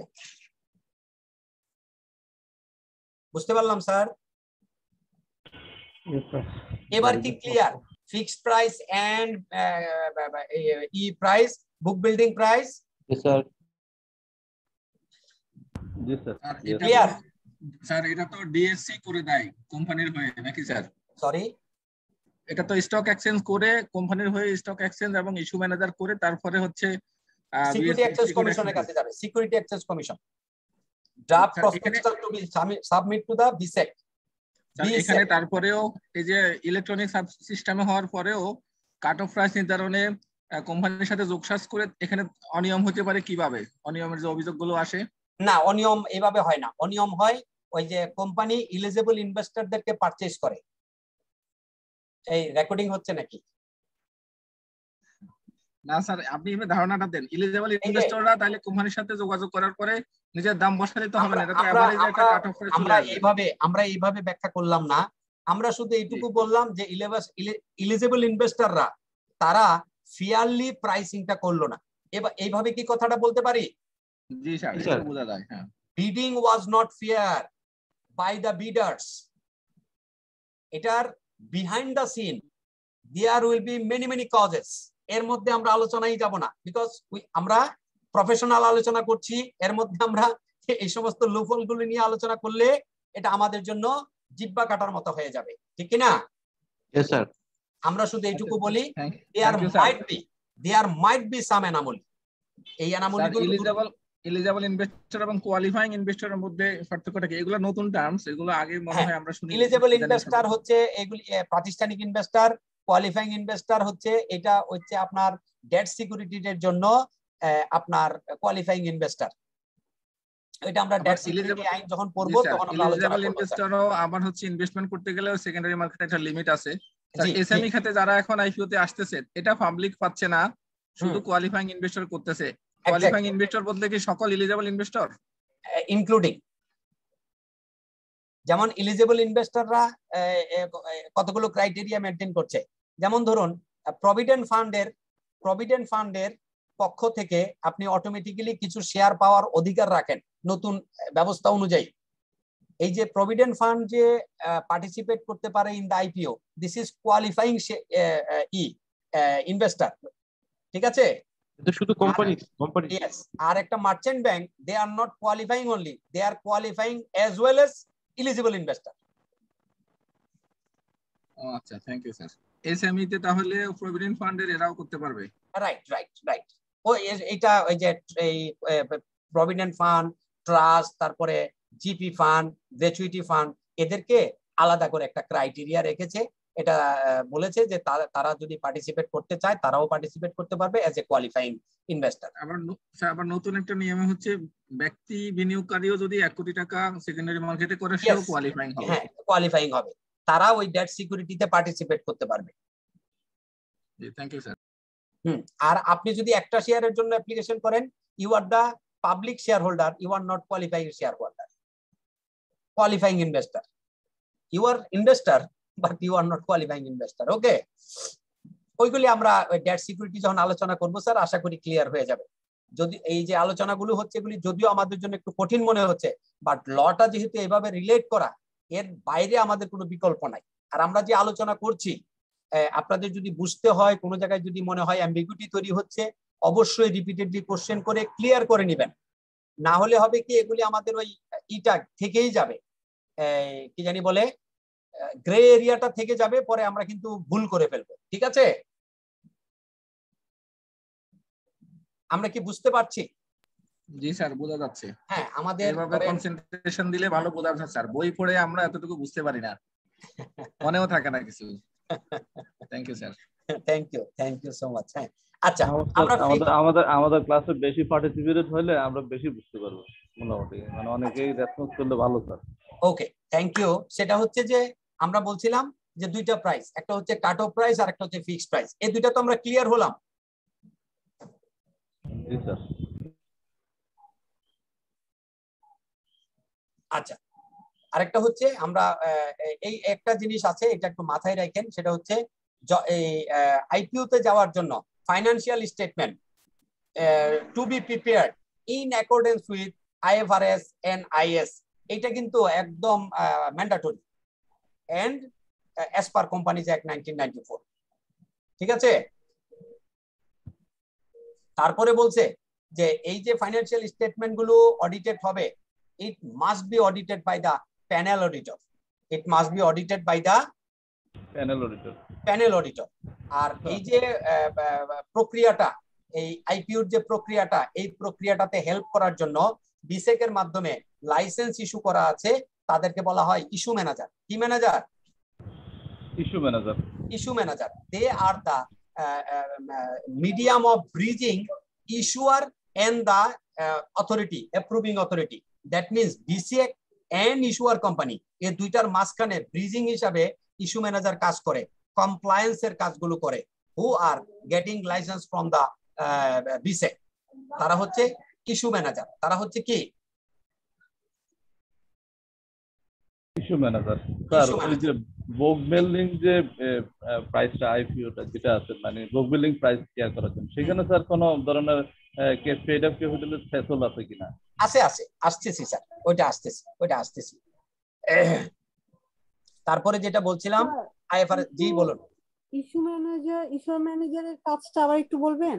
হ্যাঁ, ইস্যু ম্যানেজারের কাজ হচ্ছে তারা কমপ্লায়েন্সটা করেন। এই যে ইস্যুয়ার কোম্পানির যে রিকোয়ারমেন্ট গুলো আছে, এই যে আমরা রিকোয়ারমেন্ট গুলো বলছি, এই রিকোয়ারমেন্ট গুলো কমপ্লায়েন্স করার দায়িত্ব হচ্ছে ইস্যু ম্যানেজারের। ইস্যু ম্যানেজারের রেসপন্সিবিলিটি হচ্ছে এই ডকুমেন্ট গুলো একদম সুন্দর মতো গোছগাছ করে দেওয়া, যাতে করে বিসেক ডিপেন্ড করতে পারে যে ইয়েস, একটা third party who have already verified all the documents, all the requirements. এই যে ভেরিফাই করার দায়িত্ব, এই দায়িত্বটা পালন করেন যারা, তারা হচ্ছেন ইস্যু ম্যানেজার। এই ইস্যুটা who is issuing the share, তারা হচ্ছেন ইস্যুয়ার। হু আর ই করছে, helping the ইস্যুয়ার to maintain the all compliances, তারা হচ্ছেন ইস্যু ম্যানেজার। তারা হচ্ছেন ইস্যু ম্যানেজার। তারাও লাইসেন্স প্রাপ্ত ফর্ম বিসেক। ইস্যু ম্যানেজাররাও লাইসেন্স প্রাপ্ত। এই কারণে ইস্যু ম্যানেজারের বেশ কিছু রেসপন্সিবিলিটি আছে। চাইলেই তারা যেন তেন ভাবে একটা ডকুমেন্ট বিসেক এর কাছে উপস্থাপন করতে পারে না। ওকে, ইস্যু ম্যানেজারের ফি কি স্যার বিসেক করতে নির্ধারিত থাকে নাকি বার্গেন? এটা আইনে বলা আছে যে ইস্যুটা হবে, ইস্যুর কত পার্সেন্ট ইস্যু ম্যানেজার ফিজ হিসাবে পাবে। এটার দুইটা পার্ট, একটা হচ্ছে ইস্যু ম্যানেজারের একটা চার্জ আছে, ফিজ আছে, আর একটা হচ্ছে বিসেক এর একটা ফিজ আছে। এই দুইটা ফিজ ওই এইতে গাইডলাইনে বলা আছে। এটা সম্ভবত 0.2% আর 0.3% এরকমের একটা কিছু, not less than 2 lakh 5 lakh এরকমের একটা গাইডলাইন দেওয়া আছে। আচ্ছা, সেই জন্য আরেকটা বলছিলাম, প্যানেল অডিটর কর্তৃক এটা অডিট করতে হবে। আরেকটা জিনিস হচ্ছে, এটার জন্য একটা গুরুত্বপূর্ণ রিকোয়ারমেন্ট হচ্ছে, এই যেই কোম্পানিটা ইস্যুয়ার হিসাবে পাবলিকের কাছে ইস্যু করতে যাচ্ছে, আইপিও করতে যাচ্ছে, তার এজিএম অবশ্যই রেগুলার থাকতে হবে। কি রেগুলার থাকতে হবে? এজিএম স্যার, এজিএম রেগুলার থাকতে হবে। তার কর্পোরেট গভর্নেন্স কোড কমপ্লায়েন্ট থাকতে হবে। কর্পোরেট গভর্নেন্স কোড কমপ্লায়েন্ট থাকতে হবে। অ্যাকুমুলেটেড লস থাকতে পারবে না। অ্যাকুমুলেটেড লস থাকতে পারবে না at the time of application.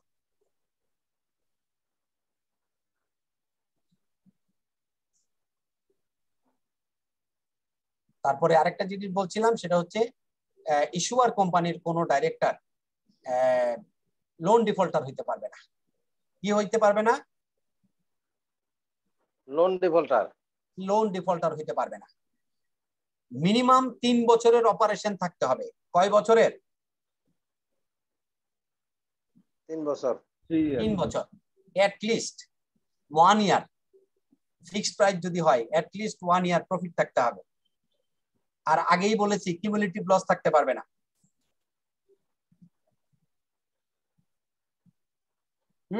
বুলট building হলে 2 বছর প্রফিট থাকতে হবে। কমার্শিয়াল অপারেশন, এখানে আরেকটা জিনিস খুব গুরুত্ব সহকারে বিবেচনা করা হয়, সেটা হচ্ছে নেট অপারেটিং ক্যাশ ফ্লো পার share. Net operating cash flow পার শেয়ার।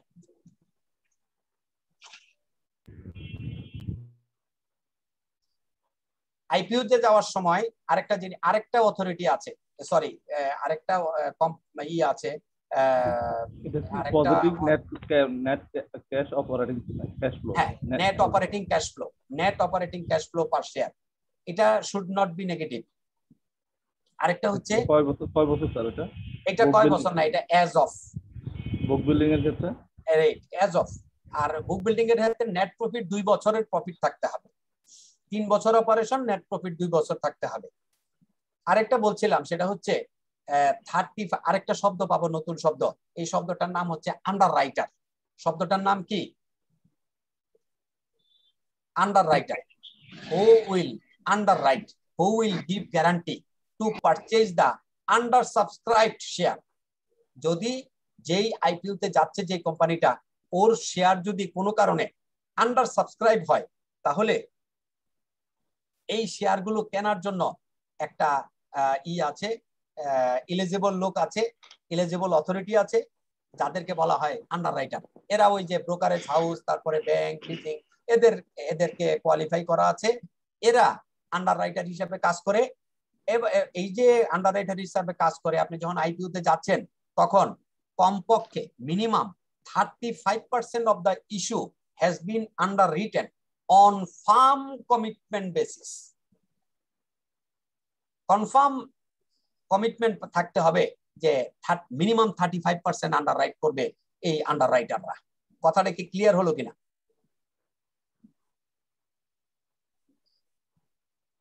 কাইন্ডলি আবার একটু রিপিট করেন। Sure.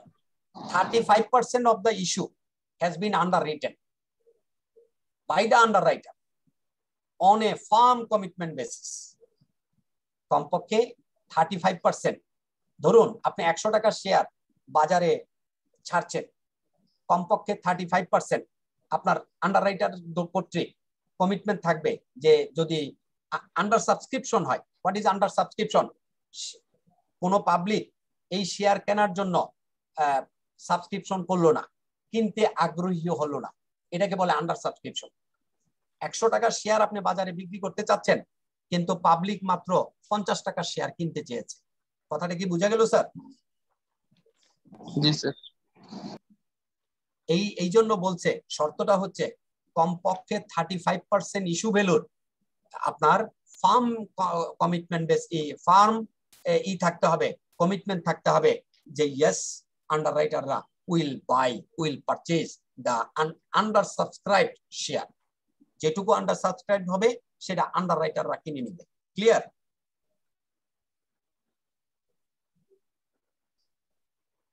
স্যার যদি 100টা শেয়ার ইস্যু করে দেখা যায় যে যদি 30টা জন্য বায়ার পাইছে, তখন আন্ডাররাইটাররা কি বাকি 70টা বাকি সবগুলো কিনে নিবে। জি স্যার, থ্যাংক ইউ। আন্ডাররাইটারদের দায়িত্ব হচ্ছে বাকিগুলো কিনে নেওয়া। আর আন্ডাররাইটাররা কমপক্ষে যখন অ্যাপ্লিকেশন সাবমিট হবে, তখন আন্ডাররাইটারদের কাছ থেকে এগ্রিমেন্ট নেওয়া হবে যে কমপক্ষে 35% এর এই ধরনের কমিটমেন্ট আছে। কমপক্ষে 35% এর আন্ডার সাবস্ক্রিপশন যা হবে তাই আন্ডাররাইটাররা কিনে নিবে, বাট কমপক্ষে 35% এর কমিটমেন্ট থাকবে। 15 কোটি টাকা পর্যন্ত 10% of the paid up capital or 15 কোটি হুইচ এভার ইজ হায়ার, আপনি মার্কেটে যেতে হবে। 15 কোটি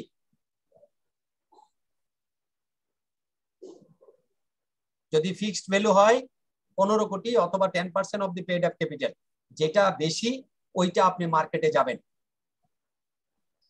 এবং সেই ক্ষেত্রে আপনার কমপক্ষে 15 কোটি টাকা পেইড আপ ক্যাপিটাল থাকতে হবে।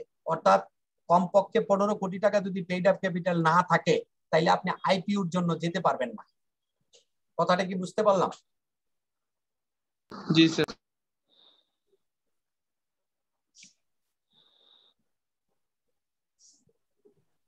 আর এর আগেই জি বলুন। কোশ্চেনটা হচ্ছে যে কোনো মেথডে বুক বিল্ডিং এ অথবা ফিক্সড প্রাইসে একটু জোরে বলুন, জোরে বলুন, আওয়াজটা শুনতে পাচ্ছি না। স্যার বুক বিল্ডিং অথবা ফিক্সড প্রাইস এটার ক্ষেত্রে কোনো আলাদা বার আছে না সবার জন্য? নো, বুক বিল্ডিং এর জন্য আলাদা বার আছে। বুক বিল্ডিং এর জন্য অবশ্যই 50 করোড় টাকা আপনার কমপক্ষে 50 কোটি টাকা মার্কেট থেকে উঠানোর আপনার ইন্টেন্ট থাকতে হবে। আর আপনার পেইড আপ ক্যাপিটাল থাকবে হলো 30 কোটি টাকা। আর ফিক্সড প্রাইসে স্যার? ফিক্সড প্রাইসে 15 কোটি। 15 কোটি। এসএমই দের জন্য কি আলাদা না স্যার? এটার জন্য আলাদা, এসএমই দের জন্য আলাদা। আলাদা জি, এটার জন্য আলাদা গাইডলাইনই আলাদা, এসএমপির জন্য গাইডলাইনই আলাদা। ওইটা আমরা আলোচনা করব ইনশাআল্লাহ sir. G, thank you sir. ওই এতগুলো একসাথে আলোচনা করছি না, কারণ এই রুলগুলি এমন যে এমনি মাথার মধ্যে ভনভন করতে থাকবে স্যার আজকে রাত্রে। এখন মনে থাকবে স্যার, রিলেভেন্সি আছে তো। হ্যাঁ এত ডাটা স্যার এদিক দিক আরেক দিক চর্চা না করলে হারায় যাবে। না এগুলি হারায়া যাবে না, যেটা যেটা রিলেভেন্ট পাওয়া যায় স্যার সেটা বেশি মনে থাকে।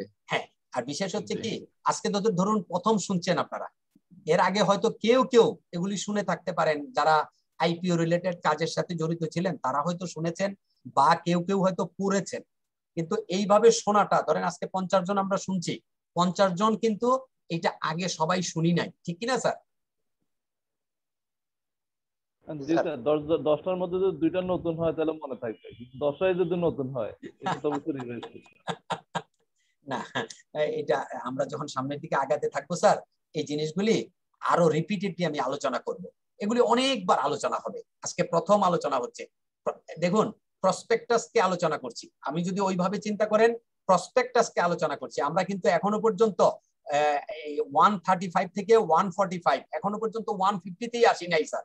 কোম্পানি আইনের 135 থেকে 145 আলোচনা করতে গিয়ে আমরা আপনাদেরকে হিন্টস দিয়ে রাখতেছি যে এই প্রসপেক্টাসটা পুরোপুরি অপারেটেড হয়, রেগুলেটেড হয় by IPO rules 2015।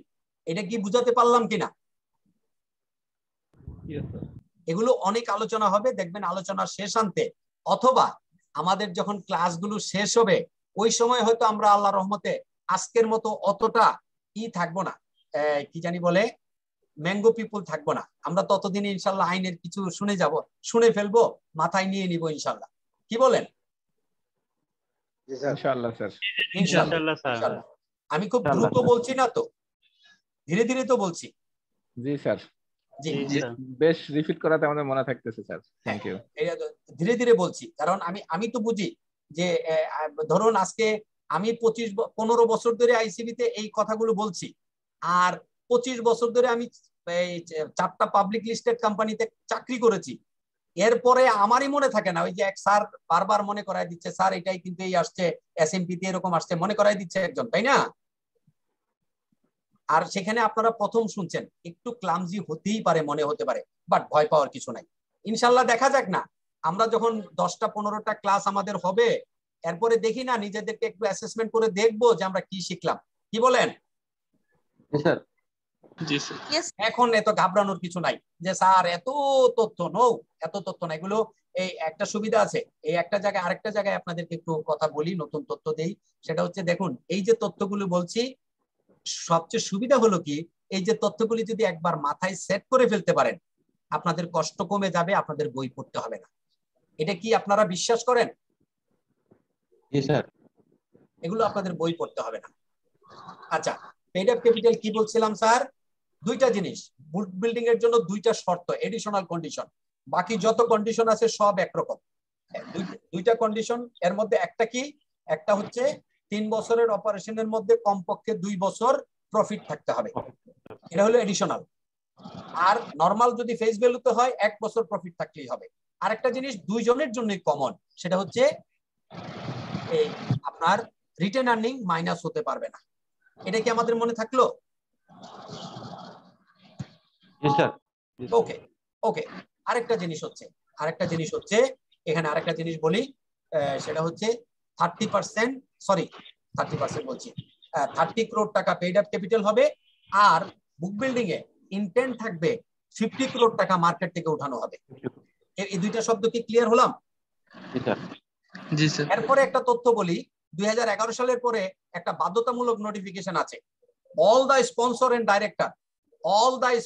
and director hold all time minimum 30% of the paid up capital। কথাটা কি বুঝতে পারলাম কিনা?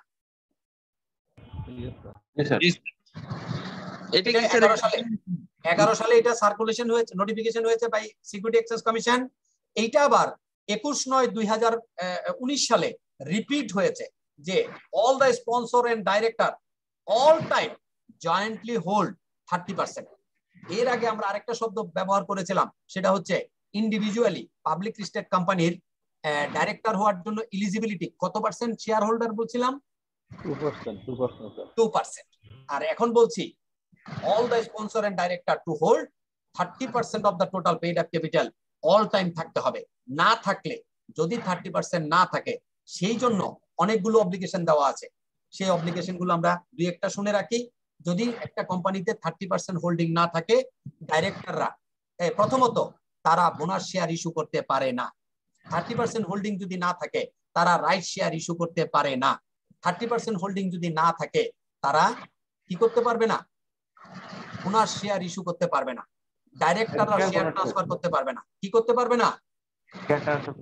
শেয়ার ট্রান্সফার করতে পারবে না, বোনাস শেয়ার ইস্যু করতে পারবে না, রাইট শেয়ার ইস্যু করতে পারবে না। মনে থাকবে স্যার? জি স্যার। যদি 30% হোল্ডিং না থাকে ডাইরেক্টরদের, তাহলে তারা বোনাস শেয়ার দিতে পারবে না, রাইট শেয়ার ইস্যু করতে পারবে না, এবং ডাইরেক্টরদের শেয়ার ট্রান্সফার করতে পারবে না। মনে থাকবে? জি। আর অ্যাপ্রুভাল রিজেকশন, এটা একদম সহজ বিষয়। সিকিউরিটি এক্সচেঞ্জ কমিশন নানা ফর্মালিটিস, তাদের যত রকমের কোয়ারিজ আছে, সমস্ত কোয়ারিজ গুলো ইস্যুয়ার কোম্পানিকে জানাবে। ইস্যুয়ার কোম্পানি এটা যত ডেফিসিট আছে, যা কিছু আছে, সবকিছু তারা কমপ্লাই করবে। কমপ্লাই করার পর কমপ্লায়েন্সটা যখন কমপ্লিট হয়, তখন এইটা ইস্যু করে, অ্যাপ্রুভাল দেয়। অ্যাপ্রুভাল দেয়। আরেকটা জিনিস এটা আছে, সেটা হচ্ছে অ্যাপ্রুভাল দেওয়ার ছাড়াও আরেকটা জিনিস তারা করে, সেটা হলো যে যদি কোনো কারণে তারা রিজেকশন করে, সেটাও তারা যেমন ইস্যুয়ার কোম্পানিকে জানায়। আবার যদি তাদের কোনো শর্টফল থাকে, শর্টফলটা তারা কি করে, আপনার কিকে ডাকে, ইস্যুয়ার কোম্পানিকে ডেকে শর্টফল গুলি শুনে যদি কোনো চেঞ্জ করার জন্য থাকে, কোনো অ্যামেন্ডমেন্ট করার থাকে, সেই জিনিসগুলো তারা করে নেয়। এটার জন্য 40 ডেজ এন্ড 60 ডেজ এর কতগুলো বার আছে। আলটিমেটলি এই 40 ডেজ এবং 60 ডেজ এর বার গুলো মেনটেন হয় না। মেনটেন হওয়ার আইনে বলা আছে যে সিকিউরিটি এক্সচেঞ্জ কমিশন 40 ডেজ এর মধ্যে অ্যাপ্রুভাল করে দিবে, কিংবা 60 ডেজ এর মধ্যে আফটার হিয়ারিং অ্যাপ্রুভাল করে দিবে। আসলে এগুলো কোনো কথা নয়। আসল কথা হলো two B satisfied by the security exchange commission without satisfying themself, তারা কোনো ইস্যু অ্যাপ্রুভ করে না, অ্যাপ্রুভ করতে পারে না। যখন এই অ্যাপ্রুভালটা দেয়, তখন ফাইনালি প্রসপেক্টাসটা ছাপানো হয় with subscription date, subscription date. তখন পাবলিকদেরকে ফাইনাল প্রসপেক্টাসটা ইস্যু করা হয় with by registering with the আরজেসি। তখন পত্রিকায় ছাপানো হয়, করা হয়, সাবস্ক্রিপশনের ডেট দেওয়া হয়, তখন পাবলিক সাবস্ক্রিপশনের টাকাটা জমা দেয়। মনে থাকবে এটা? জি। আর একটা কথা বলছিলাম, সেটা ওই শুরুতে যখন বলছিলাম 2L প্রসপেক্টাসের ডেফিনিশনটা বলেছিলাম, এটা আশা করি এখন পর্যন্ত আলোচনা করার পর আপনাদের নিশ্চয়ই প্রসপেক্টাস সম্পর্কে ধারণা হয়ে গেছে, নাকি হয় নাই? জি, একদম সিম্পল। এই দেখুন, রেড হেরিং প্রসপেক্টাস আমরা কি শুনেছি? ড্রাফট প্রসপেক্টাস শুনেছি? ইনফরমেশন মেমোরেন্ডাম, এই শব্দটা কি এখন পর্যন্ত আমি স্যার উচ্চারণ করেছি? জি স্যার, উচ্চারণ করেছি। হ্যাঁ, করেছি। অফার ডকুমেন্ট, এই শব্দটা কি উচ্চারণ করেছি? জি স্যার, করেছেন। এই সবগুলি জিনিসের যেই জায়গায় কন্টেইন করে, যেই জায়গায় থাকে, এইটাই হচ্ছে প্রসপেক্টাস। মনে থাকবে স্যার? জি স্যার, মনে থাকবে। ওকে ওকে, কারোর কোনো প্রশ্ন আছে?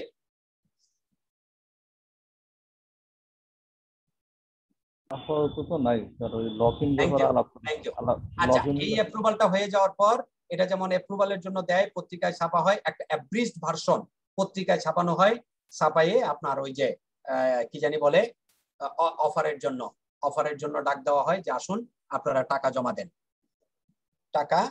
জমা দেন। আমরা এক্সপার্ট ওপিনিয়নের কথা বলেছিলাম, মনে আছে? আমরা যখন 145, 146 এন্ড 147 আলোচনা যখন করছিলাম, তখন এক্সপার্ট ওপিনিয়ন শব্দটা উচ্চারণ করেছিলাম, মনে আছে কিনা? জি স্যার। জি, এই এক্সপার্ট ওপিনিয়নটা নিয়ে সতর্ক থাকতে হবে। প্রসপেক্টাসে কখনোই এক্সপার্ট ওপিনিয়ন দেওয়া যাবে না। যখন এক্সপার্ট ওপিনিয়নের প্রশ্ন আসছে, তখন এক্সপার্ট বলতে কাদেরকে বোঝানো হচ্ছে, সেখানে অ্যাকাউন্টেন্টের নামটা পরে আসে, আগে আসে হলো ইঞ্জিনিয়ার, ভ্যালুয়ার, অ্যাকাউন্টেন্ট, এমন প্রফেশনাল যেই প্রফেশনালের কথার মাধ্যমে লোক ইন্সপায়ার হইতে পারে, লোক হইতে পারে, প্রভোকেটেড হইতে পারে টু পারচেজ দ্য শেয়ার, এরকমের লোকজনকে বলা হচ্ছে এক্সপার্ট। মনে থাকবে?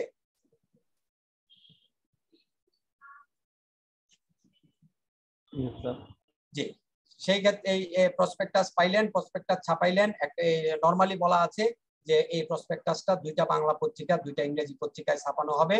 ছাপানোর পর আপনার এটা তো আসলো, পত্রিকায় এসে গেল, অফার ডেটটা উল্লেখ করা, সরি সাবস্ক্রিপশন ডেটটা উল্লেখ করা হলো যে আগামী নভেম্বরের 1 তারিখ থেকে 7 তারিখ পর্যন্ত সাবস্ক্রিপশন ডেট।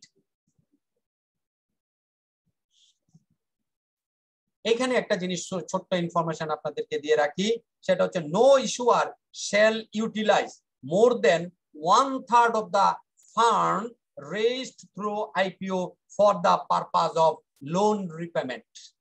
এই লাইনটা একটু লেখা রাখেন আপনারা কোনো জায়গায়, যেহেতু আইপিওর প্রসঙ্গ আসছে।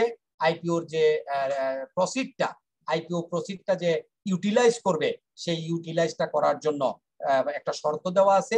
সেই শর্তটা হচ্ছে এরকম যে নো ইস্যুয়ার শ্যাল ইউটিলাইজ মোর দেন 1/3 টু রিপেমেন্ট দা bank loan. Bank loan repayment করার জন্য 30% 1/3 এর বেশি আইপিও প্রসিড ব্যবহার করা যাবে না। কথাটা কি বুঝতে পারলাম কিনা আমরা? আইপিও থেকে যে প্রসিডটা পাওয়া গেল, ধরুন আপনি আইপিও করে 100 কোটি টাকা মার্কেট থেকে পেয়েছেন, আপনি এখান থেকে 1/3 33 কোটি টাকা সর্বোচ্চ লোন রিপেমেন্ট করতে পারবেন। আপনি যদি আইপিওর টাকা দিয়ে পুরোপুরি লোন রিপেমেন্ট করতে চান, আপনি করতে পারবেন না। ম্যাক্সিমাম 1/3 আপনি আইপিও প্রসিড দিয়ে লোন রিপেমেন্ট করতে পারবেন। যখনই আইপিও প্রসিডের কথা আসছে, তখন এখানে এই যে প্রসিড ইউটিলাইজেশন বলে একটা শব্দ আছে, সেটা প্রত্যেক মাসে একটা সাবমিট করতে হয়, রিপোর্ট সাবমিট করতে হয় by certifying the chartered accountant. কি certificate? Proceed utilisation certificate. Utilisation certificate. আপনি যে টাকাটা আইপিও করে অথবা রিপিট শেয়ার ইস্যু করে, সরি রাইট শেয়ার ইস্যু করে যে প্রসিডটা আপনি মার্কেট থেকে উঠিয়েছেন, এই প্রসিডটা কি কি ভাবে আপনি খরচ করছেন বা করেছেন বা করতেছেন, কত এখন ব্যালেন্স আছে, এই টাকাটার রিপোর্ট সাবমিট করতে হয় to the securities and exchange commission. এটাকে বলে ইউটিলাইজেশন রিপোর্ট। এটা two B certified by the chartered accountant, two B certified by the chartered accountant.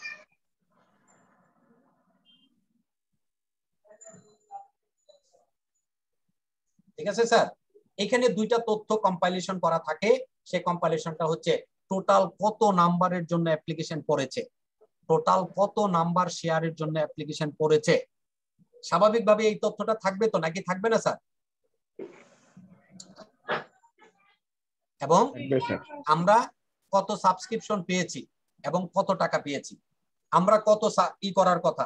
ধরুন আমরা মার্কেট থেকে 2 কোটি শেয়ারের এগেইনস্টে 100 টাকা করে 200 কোটি টাকা পাওয়ার কথা, ঠিক আছে? কিন্তু আমরা সাবস্ক্রিপশন পেয়েছি 300 কোটি টাকা। 300 কোটি টাকা রেখে দিতে পারবো না? আমরা 100 কোটি টাকা রিফান্ড করতে হবে প্রোরাটা বেসিসে। লেটেস্ট সিস্টেম হচ্ছে প্রোরাটা বেসিসে আপনি রিফান্ড করে দিবেন। এক সময় ছিল লটারি সিস্টেম, লটারি সিস্টেমে কেউ পেত না, এরকম ছিল লটারি সিস্টেম। এখন আর লটারি সিস্টেম নাই, এখন প্রোরাটা। আপনি যেই অ্যাপ্লিকেশনই করবেন আপনি কিছু না কিছু পাবেন, কিছু না কিছু পাবেন। বাকি যে টাকাটা আছে সেটা আপনাকে ফেরত দিয়ে দেওয়া হবে। আপনি যদি 10টা শেয়ারের জন্য অ্যাপ্লিকেশন করে থাকেন, আপনি হয়তো 7টা শেয়ার পাবেন, আর 3টা শেয়ারের জন্য যে টাকা জমা দিয়েছিলেন সেই টাকাটা আপনি রিফান্ড পাবেন। কথাটা কি ক্লিয়ার হলো স্যার? জি স্যার। জি।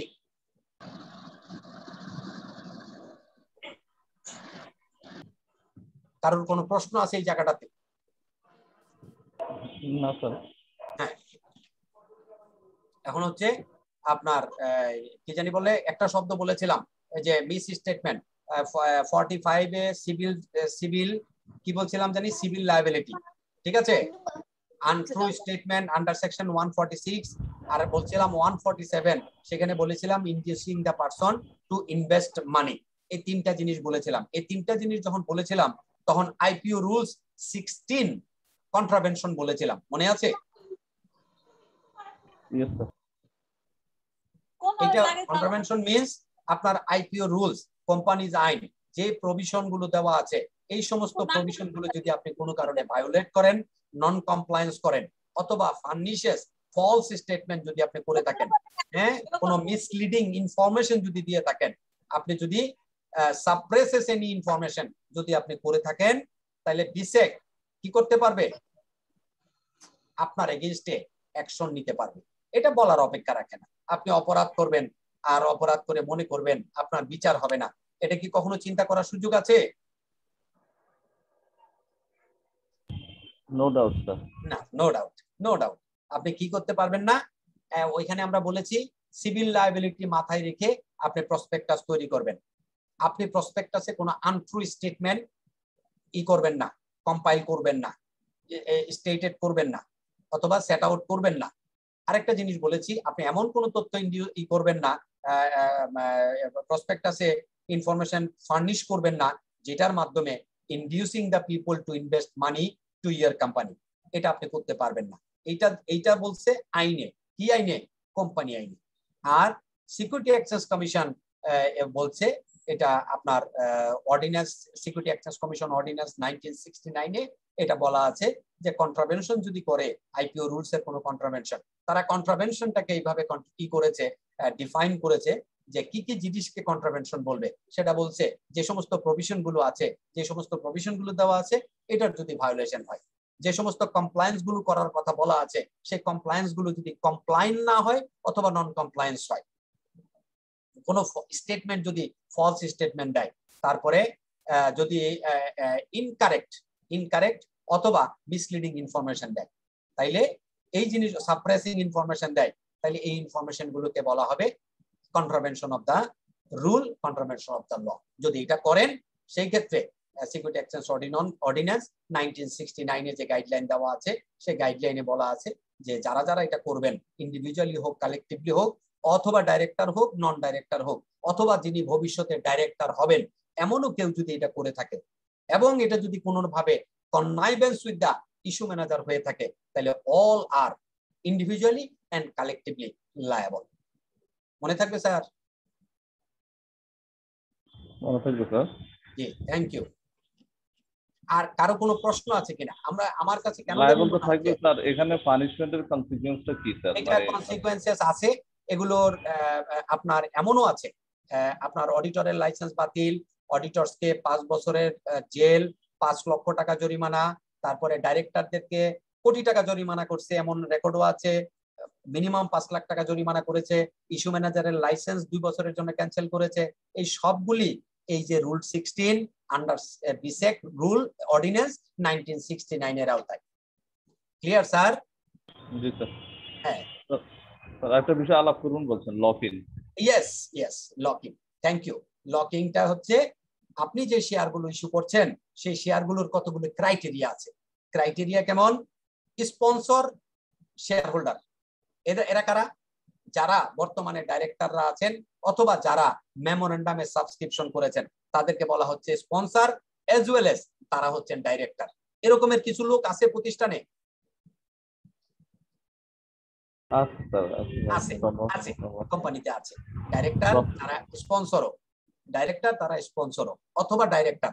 শুধু ডাইরেক্টর কারা? যারা মেমোরেন্ডাম হওয়ার পরে ডাইরেক্টর হয়েছে। হইতে পারে না স্যার?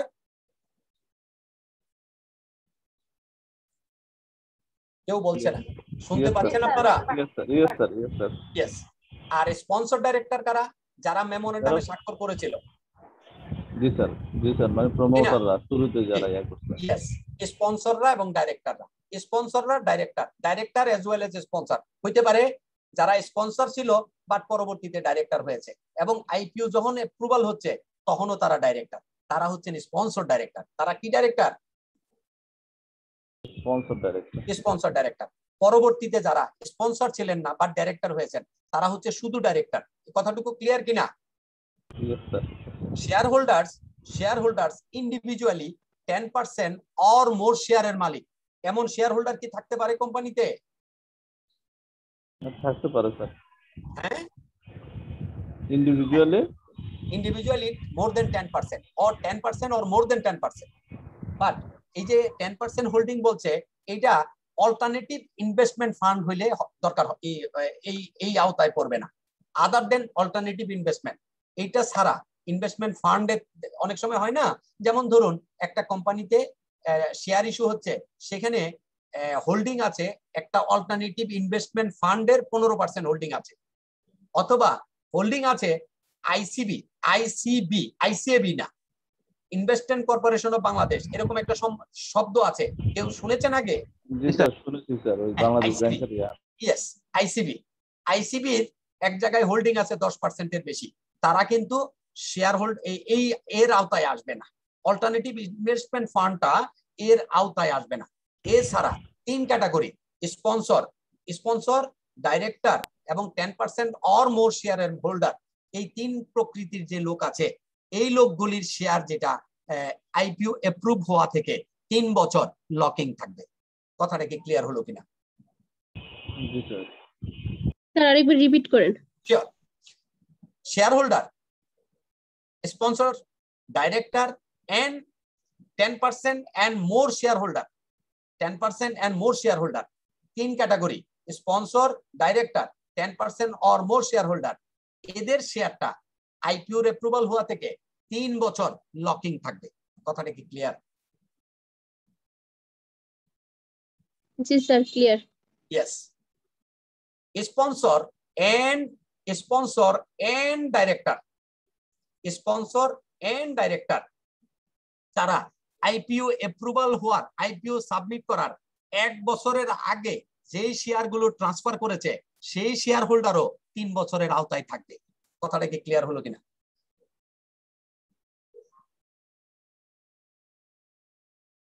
জি স্যার, এটাকে কি প্লেসমেন্ট শেয়ার বলে? হ্যাঁ, প্লেসমেন্ট না, নো প্লেসমেন্ট, আসতেছি প্লেসমেন্টটা স্যার, প্লেসমেন্টটা আসতেছি। এটা হচ্ছে ধরুন আমি একটা কোম্পানির স্পন্সর ডাইরেক্টর। জি বলুন। স্যার বিষয়টা কি এরকম, আমার কোম্পানি যদি আইপিও তে যাওয়ার আগে লাস্ট 3 ইয়ার্স এর লাস্ট 3 ইয়ার্স এর মানে অ্যাকাউন্টস এর উপর কাজ করতে হবে? জি লাস্ট 3 ইয়ার্স এর উপর কাজ করতে হবে। ডাইরেক্টর সে স্পন্সর হোক, ডাইরেক্টর হোক, বা 10% মোর শেয়ার হোল্ডার হোক, যেই হোক, হ্যাঁ, সবার ক্ষেত্রেই 3 বছর।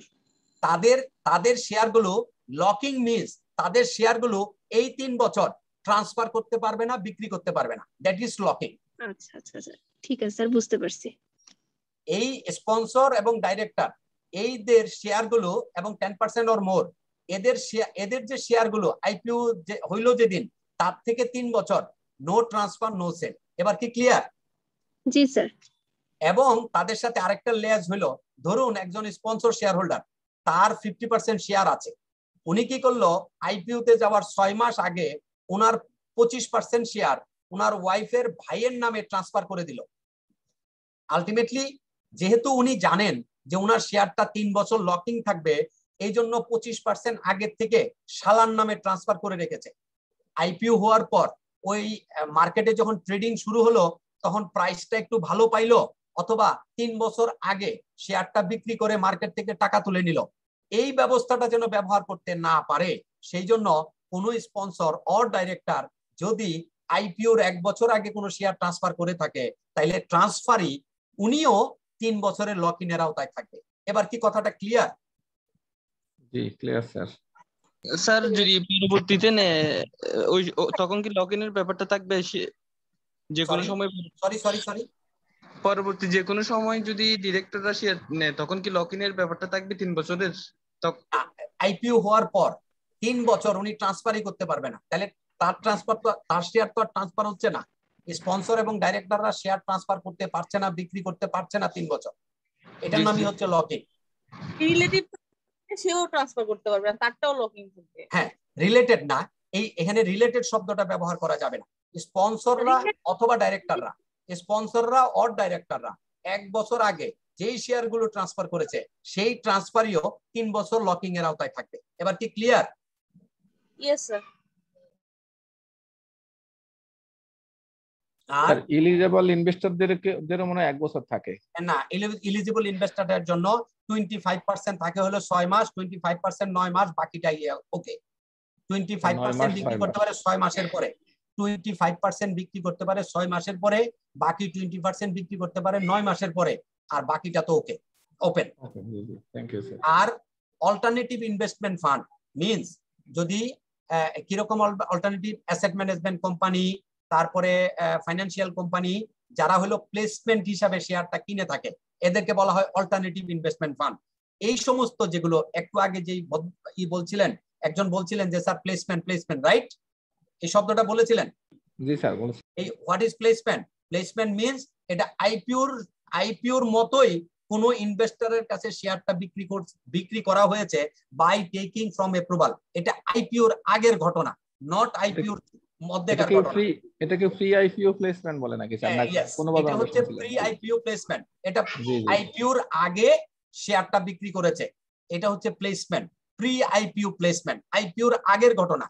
এই ধরনের যে ইনভেস্টমেন্ট ফান্ড গুলো, এটা আবার সবাইকে এই শেয়ার বিক্রি করতে পারবে না। বিক্রি করলেও তাদের ওই শেয়ারটা 1 বছরের জন্য লকিং থাকবে। প্রি আইপিও প্লেসমেন্টটা কয় দিনের জন্য লকিং থাকবে? 1 বছরের জন্য। 1 বছরের জন্য লকিং থাকবে। আশা করি আপনারা লকিংটা বুঝে গেছেন। জি স্যার, খুব ভালোভাবে বুঝছি। নতুন যে শব্দগুলো আমরা আসলাম, এই শব্দগুলো এখন আলোচনা করার পরে আমরা যদি সাম আপ করি, আমরা কি মাথায় কিছু থাকলো না সব বেরিয়ে গেছে? থাকলো কিছু। Thank you. আচ্ছা স্যার, আমরা অনেক রিসোর্সফুল হয়ে গেছি। সরি স্যার, রিসোর্সফুল হলাম স্যার, অনেকটাই ডাটা আছে স্যার। আর আজকে তো আমরা সিকিউরিটি এক্সচেঞ্জের অনেক কিছু পড়ে ফেলছি। না না, এটা একদম সিকিউরিটি এক্সচেঞ্জের মনে হইলেও আসলে এটা একদম পুরোপুরি প্রসপেক্টাস। মানে আইপিওটা তো প্রসপেক্টাসের, মানে আইপিওটা টোটালি অপারেটেড হয় থ্রু প্রসপেক্টাস। পাবলিক ইস্যু রুলসটা কি স্যার সিকিউরিটি এক্সচেঞ্জ অর্ডিন্যান্সের অংশ না তো? এটা তো আলাদা রুলসের অংশ। কোনটা? Public issue rules 2016। Public issue rules 2015 guided by security exchange commission ordinance 1969 and rules 1987. G sir, জি। এটা আমরা যখন যেদিন সিকিউরিটি এক্সচেঞ্জ কমিশন শুরু করব, ওই দিন আমরা দেখবেন এখানে অনেক কিছু আসলে ওই যে হয়েছে কি, সিলেবাস বানানোর সময় কে বা কাহারা মনে করছে যে স্টুডেন্টদেরকে ইকুইপড করতে হবে, যেহেতু কর্পোরেট ল পরীক্ষা দিবে, তারা একটু যাই না শুনে কেমনে পরীক্ষা দেয়। সুতরাং ওই কারণে কিছু আর বাকি রাখে নাই, সব ওর মধ্যে অন্তর্ভুক্ত রেখেছে। আর সেটা থেকেই আমরা একটু চিন্তা করছি আমরা কোন সেকশন গুলোতে এমফাসিস দেব। আপনি তো বেশ এখানে এই চিন্তাটাই করবেন না। এখানে কর্পোরেট ল বলছি, প্রফেশনাল এক্সামিনেশনে এমফাসিস শব্দটা নাই। কি আমি কি বুঝাতে পারছি স্যার? এই যে ধরুন আমরা সকাল এই সন্ধ্যা 7টার সময় যে আলোচনা শুরু করেছিলাম, আজকে 10টা-15 মিনিটে এসে আপনারাই বলছেন যে স্যার আমরা তো শুরু করেছিলাম কোম্পানি আইন দিয়ে, শেষ তো করলেন দিয়া বিসেকের রুলস দিয়া, ঠিক না? এবং আপনাদের যে প্রশ্নটা কিন্তু ডিজাইন করা হয় ঠিক এইভাবে, আমি যেভাবে আলোচনাটা করছি ঠিক এইভাবে আপনাদের প্রশ্নটা ডিজাইন করা হয়। যদি আপনারা পুরনো 2-4টা প্রশ্ন দেখে থাকেন, আশা করি আপনারা জেনে গেছেন by this time. R syllabus তো অনেক বেশি ব্রড, এইজন্য এই চিন্তা করতেছিলাম যে এমফাসিস না দিলে আমরা শেষ করতে পারবো কিনা। এমফাসিস না, ইনশাআল্লাহ আমরা আলোচনা করতে থাকি না। এই মাত্র তো কয়টা ক্লাস হইলো আমাদের? আমাদের স্যার আইসিবি তো তারা দিচ্ছে, 23 তারিখ থেকে পরীক্ষা আরম্ভ। আমাদের কয় তারিখ? 23 তারিখ। কোন 23 তারিখ? অক্টোবরের 23 তারিখ। আরে আমাদের 23 তারিখের আপনারা ইনশাআল্লাহ, আমরা আজকে এখন ক্লাসে কয়জন আছি? 44 ইনক্লুডিং ইউ। হ্যাঁ ইনশাআল্লাহ এই 44 আপনারা রেগুলারলি ক্লাসগুলি শুনুন, ক্লাসগুলি শুনে ফর্মটা ফিল আপ করুন। পড়তে পারেন বা না পারেন, পরীক্ষায় অ্যাটেন্ড করে দেখেন না। এত ভয় পাচ্ছেন কেন? এখনো মাত্র ক্লাস শুরু হয়নি, কিছু হয়নি, তাতেই এত ভয় পাচ্ছেন? আপনার কাছে যেভাবে কনফিডেন্স চাই, অন্য বাকি সাবজেক্টে এভাবে ফেলে তো কোনো কথাই ছিল না স্যার, এটাই বেশি কনফিডেন্টলি। না আমি তো শুরুতেই বলেছি স্যার, এই সিএ পরীক্ষায় সবচেয়ে সোজা সাবজেক্টটা আমার সাথে আপনাদের ক্লাস হচ্ছে। খুব সোজা স্যার, আপনি বললেন যে 7টা ইয়া আছে, বাট 20টা আইন দেখি এখানে, অনেকগুলো জিনিস। স্যার আপনি যে প্রেজেন্ট করছেন এজন্য এটা ইজিয়ার লাগছে, কিন্তু আসলে এতটা ইজিয়ার আগে মনে হয়নি। না এটা কি জানি বলে, শুনুন আমাদের এই যে নলেজ শেয়ারিং গুলো, এই যে আপনার ক্লাসের মাধ্যমে বা বলি কোচিং ক্লাস বলি, যে নামই বলি না কেন, এই নলেজ শেয়ারিংটা করার মূল উদ্দেশ্যই হচ্ছে এটা যাতে করে সত্যিকার অর্থে কয়টা ফার্ম আছে যারা ধরেন আইপিও রিলেটেড ডকুমেন্টের সাথে সম্পৃক্ত আছে বলুন দেখি। ফার্মের আপনারাই বলুন না, আমি কাউকে আন্ডার এস্টিমেট করে বলছি না স্যার। কয়টা ফার্মে আপনি এই রুল সম্পর্কে বড় ভাই, ছোট ভাই, মাইজা ভাইয়ের কাছ থেকে শুনতে পারবেন যে ভাই আমার একটু বুঝাও তো এই রুলটা? কমপ্লিট আইডিয়া কারোই নাই স্যার। তাই এই যে আইডিয়াটা নাই, এই আইডিয়াটা না থাকার কারণে আমরা অনেক সময় পিছিয়ে পড়ি। এনিওয়ে ইনশাল্লাহ আপনারাও একটু পড়েন, আমিও পড়ি, আমরা পড়ে টরে সবাই মিলে, আপনি ধরেন কেউ একজন যখন আমাকে আপডেট করে দিচ্ছেন, আলটিমেটলি কিন্তু আমরা 44 জন আপডেট হয়ে যাচ্ছি স্যার, ঠিক না? এটা নট নেসেসারিলি যে সব তথ্য আমার মাথায় থাকতে হবে, আসলে তো থাকা সম্ভব না। ডেফিনেটলি নট, কারণ অন্য জায়গায় তো ইনভেস্টমেন্ট আছে, টাইমের ইনভেস্টমেন্ট। স্যার আমরা আপনার কাছ থেকে যেভাবে ডিপলি নিচ্ছি, এভাবে সবগুলো related corporate law and practice নিতে পারি, আমরা তো বড় কনসালটেন্ট হয়ে যাব 2 মাস পরে ইনশাআল্লাহ। কিন্তু রাখতে পারবো কিনা সেটা হলো কথা স্যার। রাখতে পারবেন, কেন পারবেন না আল্লাহর রহমতে। তো আজকে আমরা শেষ করি। থ্যাংক ইউ সো মাচ, ভালো থাকবেন সবাই, দোয়া করবেন আমার জন্য। আসসালামু আলাইকুম ওয়া রাহমাতুল্লাহি ওয়া বারাকাতুহু। আসসালামু আলাইকুম sir. Thank you sir. Thank you, sir. Most welcome.